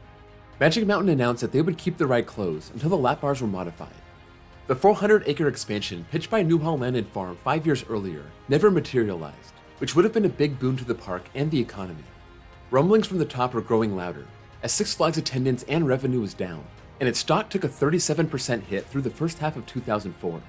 The massive investment over the last 5 years was not paying off as they expected. There were calls for a change in leadership from the company's top investors, and Daniel Snyder was able to acquire enough shares to take control of the board of directors in 2005. Drastic measures had to be taken, given the company's $2.1 billion in debt, and the bad situation was made worse when they lost Six Flags New Orleans to Hurricane Katrina and sold Astroworld for about half of what they wanted for it. Snyder got rid of CEO Kieran Burke and brought in ESPN's young VP of programming, Mark Shapiro. His vision of bringing Six Flags out of the depths of despair revolved around making the parks appealing to families. Six Flags had a reputation of attracting teenagers to ride the biggest and best thrill rides, but that meant very little cash flow and security problems. By the time Shapiro came into power, land was already being cleared for the next big project at Magic Mountain, the first coaster to open up in 3 years, the flying beast sitting on top of the mountain, Tatsu. Born of fire, forged from fear, the beast has risen. Part myth, part metal. Introducing Tatsu, the longest, tallest, fastest flying coaster on the planet. This would be a massive, expensive B&M flying coaster, rising 170 feet off the ground, before performing a series of acrobatic elements, all while the rider is face down, finishing off with an intense pretzel loop element, 124 feet off the ground, where the ride finally hits its top speed of 62 miles per hour. Tatsu was visually stunning for anyone passing by, and when it opened in May of 2006, it got great reviews, and it was a huge draw. But it failed to do one thing, and that was fit into Mark Shapiro's vision to overhaul the chain. Shapiro knew of the park's history with gangs and violence, and felt that the park's 17 coasters brought in a rowdy crowd of teenagers who hated all of his changes to make the park more attractive to families, and families would be deterred from coming to the park and spending their money if there were too many teenagers causing problems. With Universal, Knott's, and Disneyland nearby, Shapiro saw the family park market in California as oversaturated, and turning Magic Mountain into a park that had to compete with their clientele didn't make a lot of sense. Also, the land that Magic Mountain sat on was valuable to real estate developers, and given the chain's debt problems, Shapiro saw the chance to sell a park that doesn't fit into the chain's future for top dollar. Despite the success of Tatsu, the rumors of the park possibly closing and turning into a housing tract hurt morale, and the uncertainty of the park's future was blamed for the 25% drop in attendance. Six Flags was trying to sell Magic Mountain as part of a package deal with 6 other parks, easing some of the fears that the park would be bought by real estate developers who would scrap the park. But in the end, Magic Mountain stayed in the chain, while several other smaller parks were sold off to help pay down the chain's debt. Magic Mountain was here to stay, and Shapiro would do what it took to give the park a broader appeal. This included a VIP tour, where guests could pay a premium to have a tour guide take them around the park, with immediate access to food and rides. Also, the Justice League Feast, Brunch with Bugs, and name brand restaurants like Cold Stone, Papa John's, and Johnny Rockets, making their debut. The Plaza Cafe would be converted into the Cyber Cafe, where guests could use the internet. The Sky Tower would be converted into a museum of the park's history. The Batman Begins stunt show would be joined by entertainment at the Warner Brothers Kids Club, along with daily parades and the fireworks show. The park invited people to get married on Tatsu on July 7, 2007, and picked 7 couples to take the plunge on 7/7/07. The new approach resulted in the chain's best guest satisfaction score since 2002, and although they were still posting losses, attendance was up. Just as things were looking up, an explosion inside a tunnel in the Newhall Pass cut off a major artery to the park coming from the Antelope and San Fernando valleys, right in the middle of Fright Fest, cutting attendance by 1/3. This was the same section of the freeway that collapsed during the 1994 Northridge earthquake, and that caused the same problem. November was the month of Thomas. First, the park announced Thomastown to debut in the spring of 2008, a kids area adjacent to Bugs Bunny World, encouraging families to come back to the park with their small children. A few days later, Jay Thomas was named the new park president after Del Holland decided to retire, following a 44-year run with Six Flags. Thomas was an 18-year veteran of the Six Flags chain, most recently serving as the president of Six Flags Kentucky Kingdom. He came in with the focus on improving employee morale, placing people in roles that made sense for their personality, and challenged his workers to pick up all the leaves off the footpaths, saying that leaves encourage trash. This went along with a new guest code of conduct, banning smoking outside of designated areas, as well as profanity, bathing suits, and line cutting. The park also announced that X would be closed down for renovation, to come back in 2008 as X2, or X to the Second Power, a $10 million revamp from S&S Worldwide. The trains that had plagued the ride from the beginning were too heavy for the track, and S&S was ready to install new ones that were 5 tons lighter. The renovation would include a new color scheme, on-ride sound, and a fire effect. Shapiro noted, this was part of about $100 million the park had invested into Magic Mountain to clean up all aspects of the park, and that part of making the park work was taking out what doesn't work. 2007 saw the removal of Cyclone and Flashback, as well as Granny Grand Prix to make room for Thomastown. And the following year, 4 more rides would bite the dust: Spin Out, Sierra Twist, Circus Wheel, and Free Fall.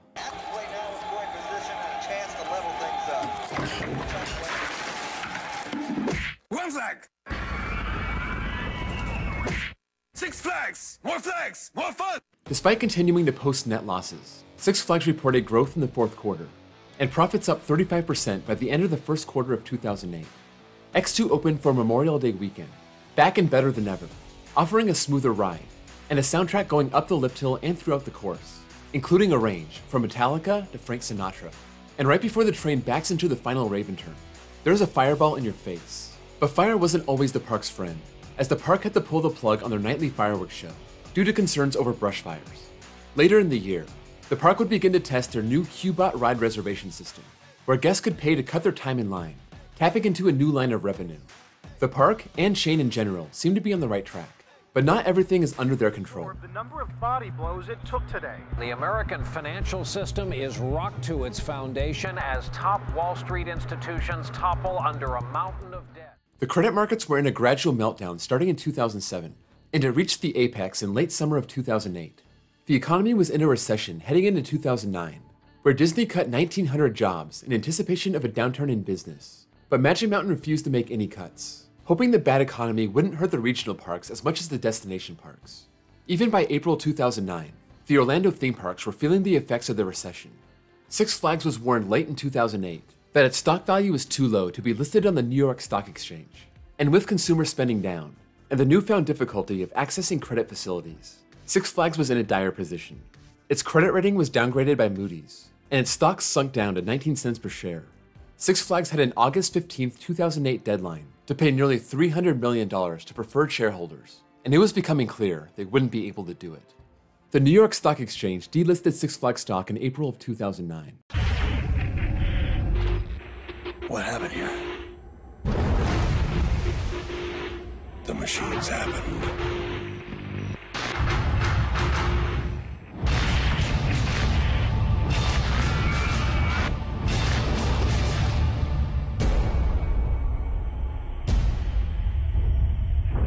This is not the coaster my mother warned me about. With the financial storm looming in the background, Magic Mountain debuted a brand new coaster on Memorial Day weekend, Terminator Salvation: The Ride, in conjunction with the new Terminator film hitting theaters that summer. This is a GCI coaster standing on the plot of the recently departed Cyclone, sporting a post-apocalyptic theme, including an entire storyline in the queue before boarding the coaster, equipped with on-ride sound, and featuring a station flyby and fire effect. About 3 weeks after the grand opening, Six Flags officially filed for Chapter 11 bankruptcy protection, looking to reorganize and shed $1.8 billion of its $2.4 billion debt. Jay Thomas and other park spokespeople assured the public this was just a back-of-the-house issue, and there would be no effect on the day-to-day operations of the park. In a letter to the editor of the local newspaper, The Signal, Thomas said the mission to turn the park around was working, and the park will continue to improve despite the bankruptcy.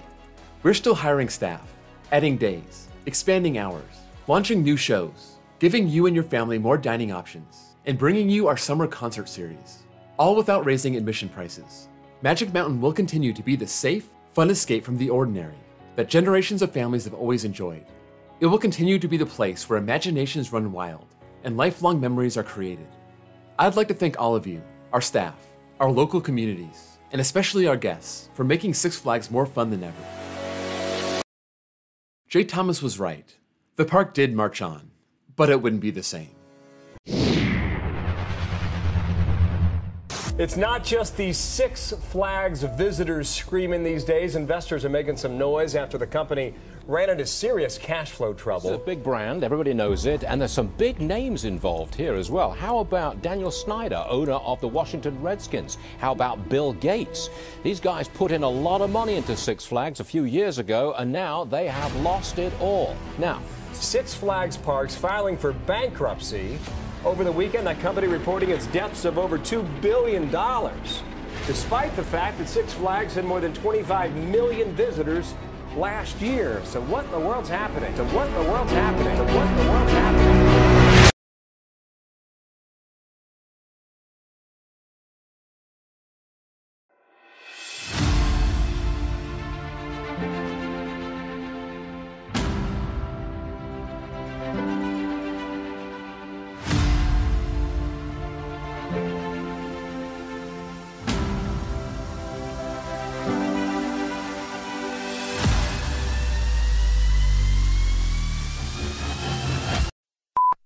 For the last 2 decades, Magic Mountain got to reap the windfall of massive Six Flags investments.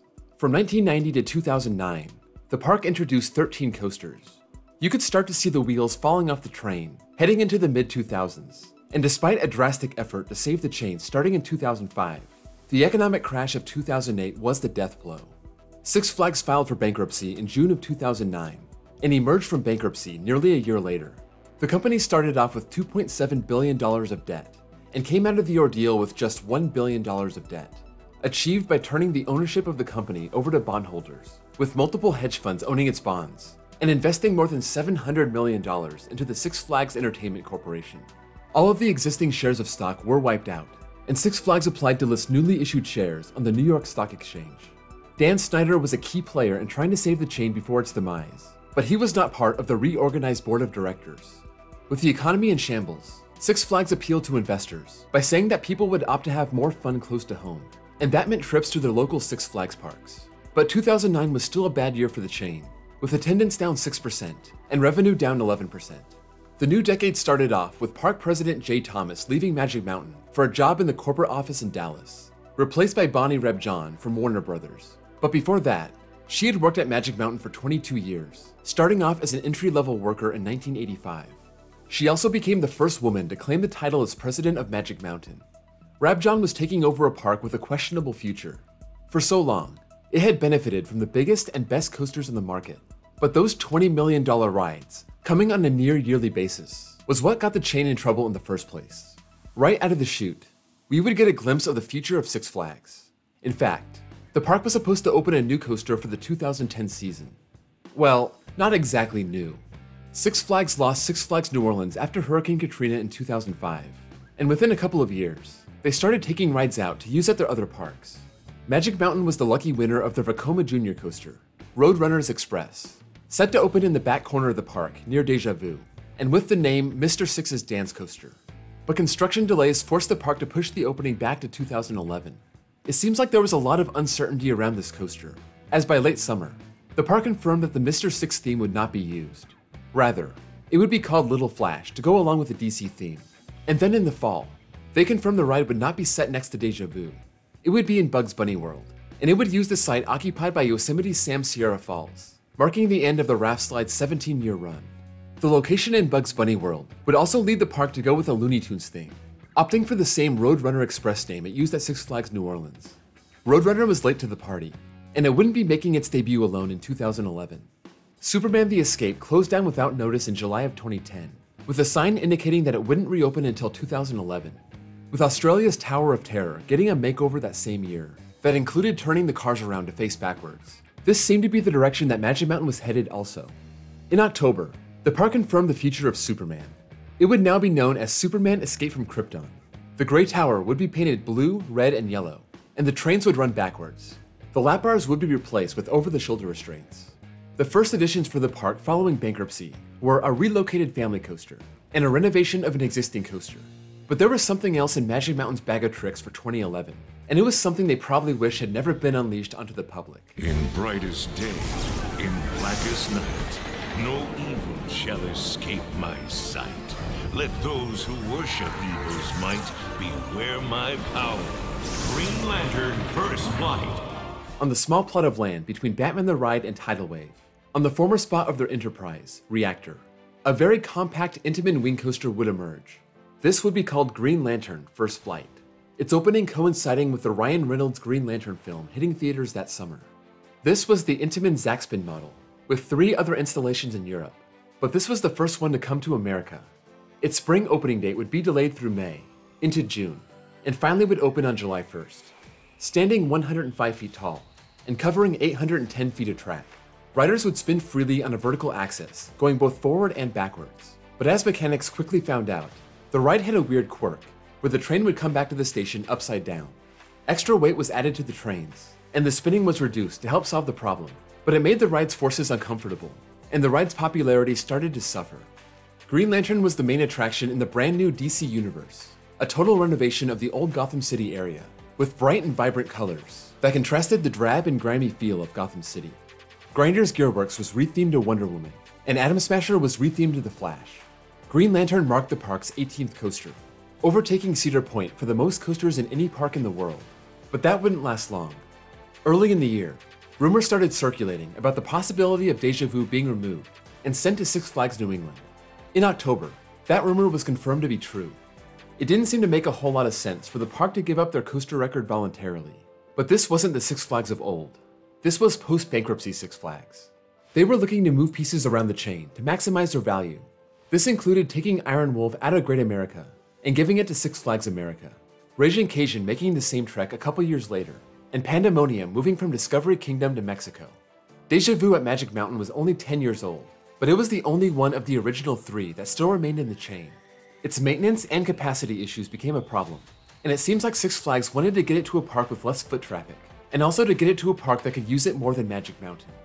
The chain as a whole started shedding its license deals by 2011, sticking to Looney Tunes and DC Comics properties, but otherwise going with more generic themes. This affected Magic Mountain when Terminator Salvation the Ride turned into Apocalypse, and Thomastown turned into Whistle Stop Park. 2011 may have been the park's 40th anniversary celebration, but it was also the year that we had to say goodbye to 2 of the park's originals. One was the Metro, the monorail that had been standing idle for 10 years up to that point, but it was finally to be removed from the park. There are still pieces of the Metro standing to this day, generally out of the view of the public, but are easily visible if you know where to look. The other ride to bid farewell was the beloved Logjammer. On October 31st, 2011, the last log would make its final splashdown. Without any official warning from the park, Logjammer's closure was a surprise to a lot of parkgoers. The Metro and Logjammer's simultaneous removals were no coincidence. The park was prepping their land for something big in 2013. But in the meantime, the park was not about to leave its guests empty-handed for the 2012 season. In September 2011, the park unveiled the world's tallest drop tower, Lex Luthor Drop of Doom. Built by Intamin, it would make use of its very own 415-foot Superman tower to hoist riders up either side, dropping them 400 feet and hitting speeds of 85 miles per hour, with the ride coming to a gradual stop with magnetic brakes. The park ended a very busy 2011 with 2.7 million guests, a 3.8% increase from 2010. Magic Mountain continued their exodus of older or problematic rides into 2012, as they removed Thrill Shot in February. The S&S Slingshot hadn't operated since 2009 because of maintenance issues, but they were eager to reveal their next big project, and in March, the park revealed a one-of-a-kind roller coaster. Let's go! Full Throttle would feature the world's tallest loop at 160 feet, 2 launches, a top speed of 70 miles per hour, and would be the only coaster in the world traversing a loop underneath and on top, as the ride's finale was a near vertical drop off the top of that record-breaking loop. It would be located on the site of Logjammer, draining all the water from the area, and a complete overhaul of the front of the park. The restaurant in the front, once the Chicken Plantation, then Justice League Feast, then Johnny Rockets, then What the Fried, was removed in favor of Full Throttle's entrance, as well as a new stage for live music. The old arcade would be overhauled and turned into a shop and 2 restaurants. Full Throttle would start right next to the Logjammer station, but would hop on top of the mountain, over Superman's Plaza, and go into a dive drop into the tunnel that was once used as one of Metro's stations. A reverse LSM launch would take riders back up the dive drop before boosting the train to its top speed of 70 miles per hour, and then diving off the loop and into the brakes. As for the theme, it was all about living life to the fullest. As Tim Burkhart said, everyone thinks they live their life full throttle. It doesn't matter if you're 8 years old and riding a skateboard, or 80 years old and watching someone ride a skateboard. The newly renovated Superman Escape from Krypton fell victim to the park's newest rides, having to be closed for the construction of Lex Luthor, which even required a helicopter to install pieces at the highest point, and then closed again when crews needed to work on Full Throttle's section of track over the plaza. But from the park standpoint, it was worth it, as Full Throttle ushered in a modern look for the front of the park, instantly becoming the park's most popular ride when it opened on June 22, 2013. This would also be the year that Six Flags would unveil their dining pass, where guests could pay one price for the year and get 2 meals on each visit, with lunch in the first half of the day and dinner in the second half. Six Flags would also have to deal with a horrifying incident on July 19th, as a woman was ejected and killed on the new Texas Giant at Six Flags Over Texas. The issue was a restraint that was not properly locked, pointing out the need for an additional restraint mechanism, seatbelts. Magic Mountain would add seatbelts to Full Throttle and Goliath later in the year. 2013 also saw the demise of the world's largest man-made tree, the giant sequoia that served as the entrance of Bugs Bunny World. This had been installed with the High Sierra Territory back in 1993. This was part of yet another renovation of the kids area of the park, set to open in 2014, featuring a brand new kids coaster. This would be Speedy Gonzales Hot Rod Racers, a Zamperla gravity coaster, replacing Foghorn Leghorn's Barnyard Railway, as well as Tweety's Escape, which would be moved next to Roadrunner Express. The removal of the tree also saw the removal of Mooseburger Lodge, the main full-service restaurant in the park. This was converted into the Full Throttle Sports Bar, fitting the theme of the adjacent Full Throttle Plaza, and part of the recent trend to bring alcohol back to certain areas of the park. Even though concerts were discontinued at the park for years, American Idol winner Scotty McCreery performed at the July 4th Fest, sponsored by Coca-Cola, where on the July 4th weekend, you could get into the park an hour early with a can of Coke, and enjoy early ride time on a few coasters, as well as games, a party at the Full Throttle Plaza, and fireworks. This was when the park introduced biometric scanners, verifying your pass not based on your picture, but based on your fingerprint. This would be a more secure, albeit slow, method to admit people into the park. At Magic Mountain and across the chain, Six Flags started running their Batman the Ride inverted coasters backward for a limited time. This was a no-cost gimmick to give its guests something new to come experience. 2014 had its problems also. Right after the July 4th Fest, Green Lantern closed after a death on one of its sister coasters in Spain. A teenager was killed when its harness flew open. This was at Terra Mítica, on a ride called Inferno. An inspection was done on the restraints to make sure that this could never happen on Green Lantern. On the same day of this incident, a tree fell on Ninja's track and caused the front car to derail, stalling the ride. Firefighters had to come onto the scene and rescue 22 riders after being stuck for about 2 hours. 2 people in the front car needed to go to the hospital, but nobody else reported injuries. The ride would be inspected by Cal OSHA and reopened 12 days later, with a lot of the trees surrounding the ride being cut down to avoid a repeat incident. This was also around the time the Sky Tower gave its last rides also, forced to be closed by the state due to a regulatory issue.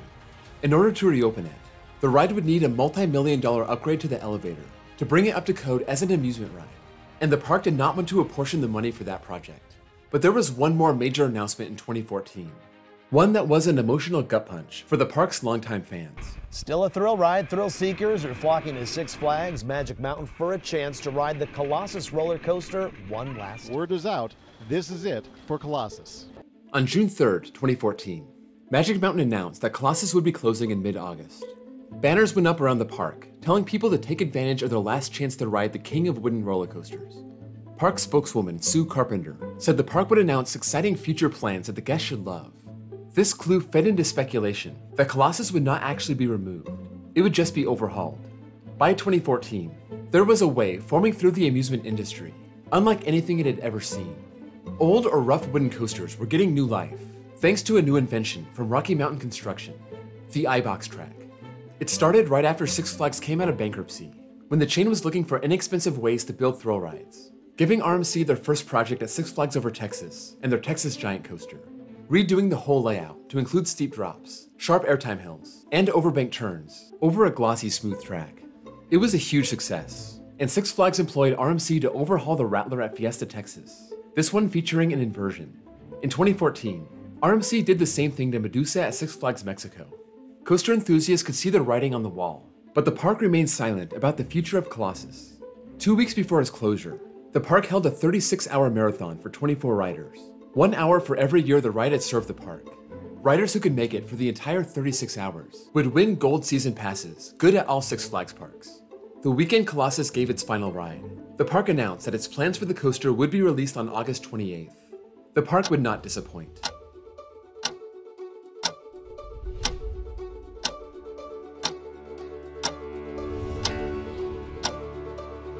Twisted Colossus would keep the iconic white wooden structure of the original, as well as the dual tracks, but it would now be a Mobius loop coaster, using just one station, but having the train traverse both sides. One blue track, one green track, making it the longest hybrid coaster in the world, with nearly 5,000 feet of track.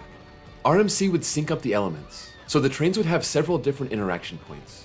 Work got started on the conversion right away, and the project got some national attention when a welder set fire to the peak of the lift hill on September 9th, causing an impressive blaze that lasted 38 minutes, collapsing a large chunk of the coaster at the top, but causing no other damage to the structure. The park voiced their confidence that its May 2015 opening date was still on track. In fact, the construction manager said the fire was a good thing. As he described it, "We had a decontamination issue that went up in smoke." Magic Mountain would wrap up 2014 with the first ever Holiday in the Park event, decking the park with more than 1 million lights, falling snow, light shows, carolers, crafts, holiday treats, and a chance for kids to meet Santa and Mrs. Claus. This would become an extremely popular event for the park throughout the years, on the level of Fright Fest. The park was gearing up for a strong 2015 with their new world-class hybrid coaster, and would give the entire area the facelift it needed.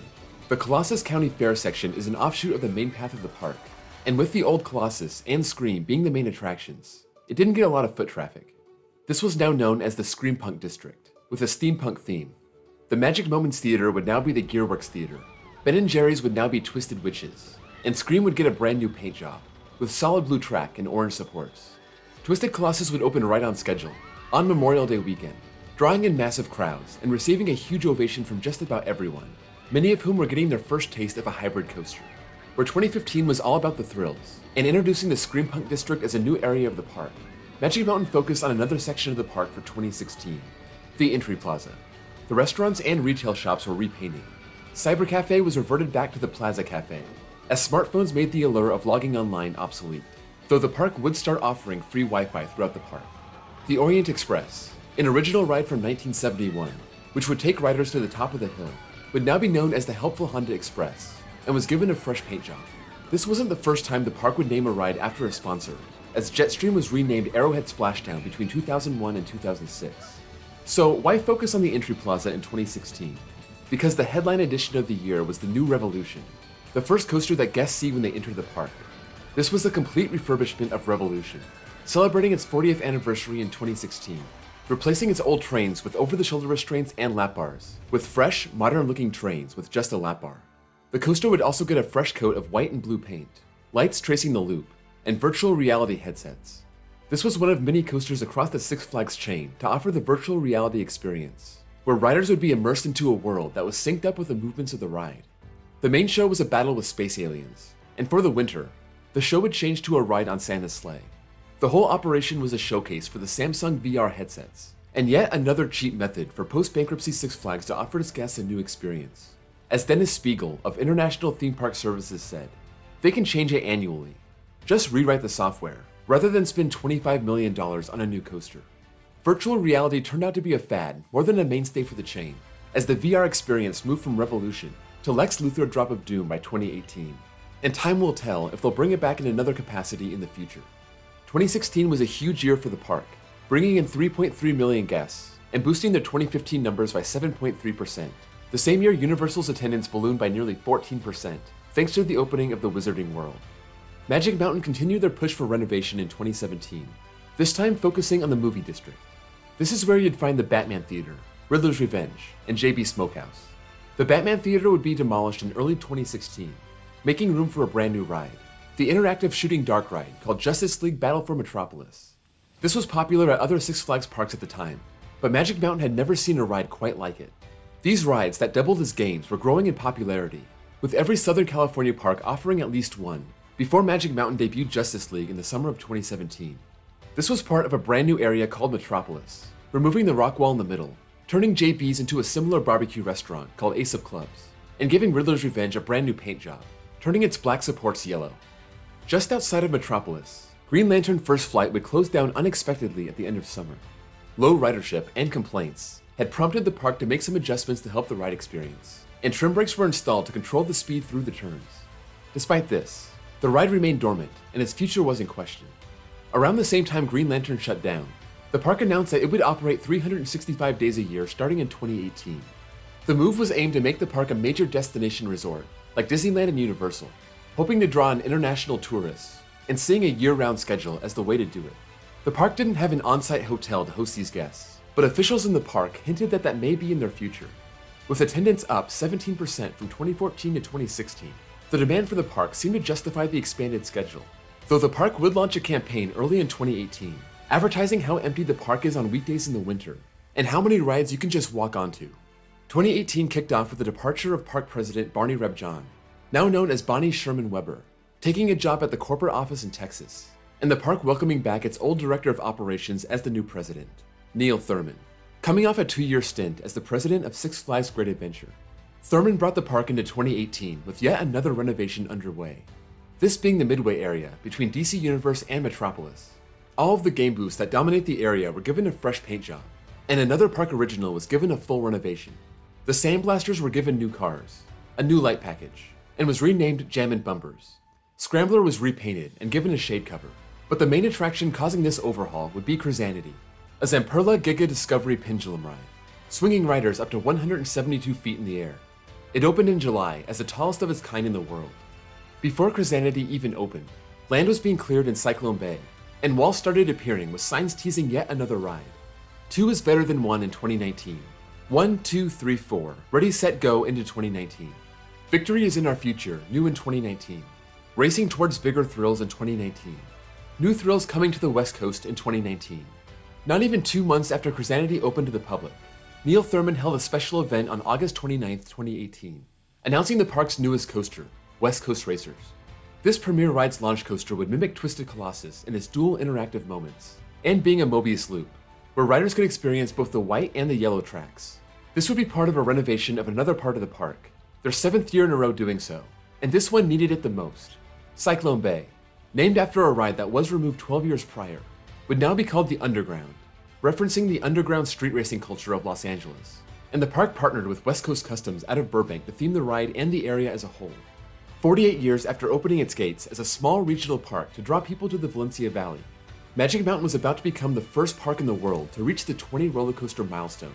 But there was just one problem: Green Lantern. Its future was still in doubt, now closed for a full year, and no opening date in sight. The work the park had done in the ride made everyone think that it would reopen at some point, but on March 23, 2019, the park confirmed that it would be removed. That same night, and throughout the next day, Green Lantern was seen doing test runs, a peculiar move for a ride that was just announced for removal. But the rumor was, there was someone from another park there to see the ride in action, and perhaps it was La Ronde, the Six Flags park in Montreal, Canada. Those rumors turned out to be true, as Six Flags announced in August that Green Lantern would be reborn at La Ronde as Vipère, and it started being taken apart a month later. The park would also do away with its biometric finger scanners, after being sued in Illinois over privacy concerns, and switch back to a system where they stored your picture, and it would appear when your pass is scanned, the same system Cedar Fair uses. Meanwhile, West Coast Racers was facing massive delays. A rainy winter didn't help, neither did the track being shipped overseas from Italy. Pieces started arriving in February, vertical construction started in May, and by mid-July, only about half the track was up. The park wouldn't start its pass holder previews until December 21st, with an official opening date of January 9th. This made West Coast Racers the de facto new addition for 2020, but the park had something up their sleeve for 2021. Markers started appearing from the Green Lantern site in DC Universe all the way to Metropolis, a massive footprint for what seemed like a new ride. Permits were filed for a new roller coaster in the area, a near clone of the RMC single rail Raptor, Jersey Devil, coming to Great Adventure for 2020. This would be the park's big addition for their 50th anniversary, and their official 20th coaster. But the world had different plans, and the coronavirus outbreak shut the park down from March 13th, 2020, all the way until April 1st, 2021. Construction crews have been dismantling Tidal Wave, and it seems like their 20th coaster is still on track, even if it's a year late. And that brings us to today. Looking back 50 years at the marvelous history of one of the best thrill parks in the world. From its humble beginnings, sporting Gold Rusher and Logjammer as its main rides, to the addition of 2 world-class coasters over the decade, to joining the Six Flags chain, to its future being threatened by gang violence, to becoming the place for the biggest and best record-breaking coasters, to the danger of being sold to real estate developers, to becoming the first in the world to reach the elusive 20 mark, to being shut down for more than an entire year, but coming back strong. We've looked at the park's past, but now we look at the park's future. There's a massive housing development being built in the hills around the perimeter, which could be a great thing for the park, or it could cause problems. Six Flags has been employing their post-bankruptcy investment plan for 10 years now, and even though it's certainly different, it hasn't been a bad thing for Magic Mountain. The future of Magic Mountain looks bright, heading into the second half of its first century. Thank you all so much for joining me on this journey throughout the 50 years of Magic Mountain. This is the final episode of the 5-episode series, so if you haven't seen the rest of the videos and you're interested, those links are down below. If you have a couple hours to spare, it may be worth sitting down and binging the whole thing. Before you go, if you can drop this video a like and share it with whoever may be interested, I would really appreciate it. This has been by far the biggest project in my channel's history, and I welcome any support. Thank you all for watching, and I'll see you all next time.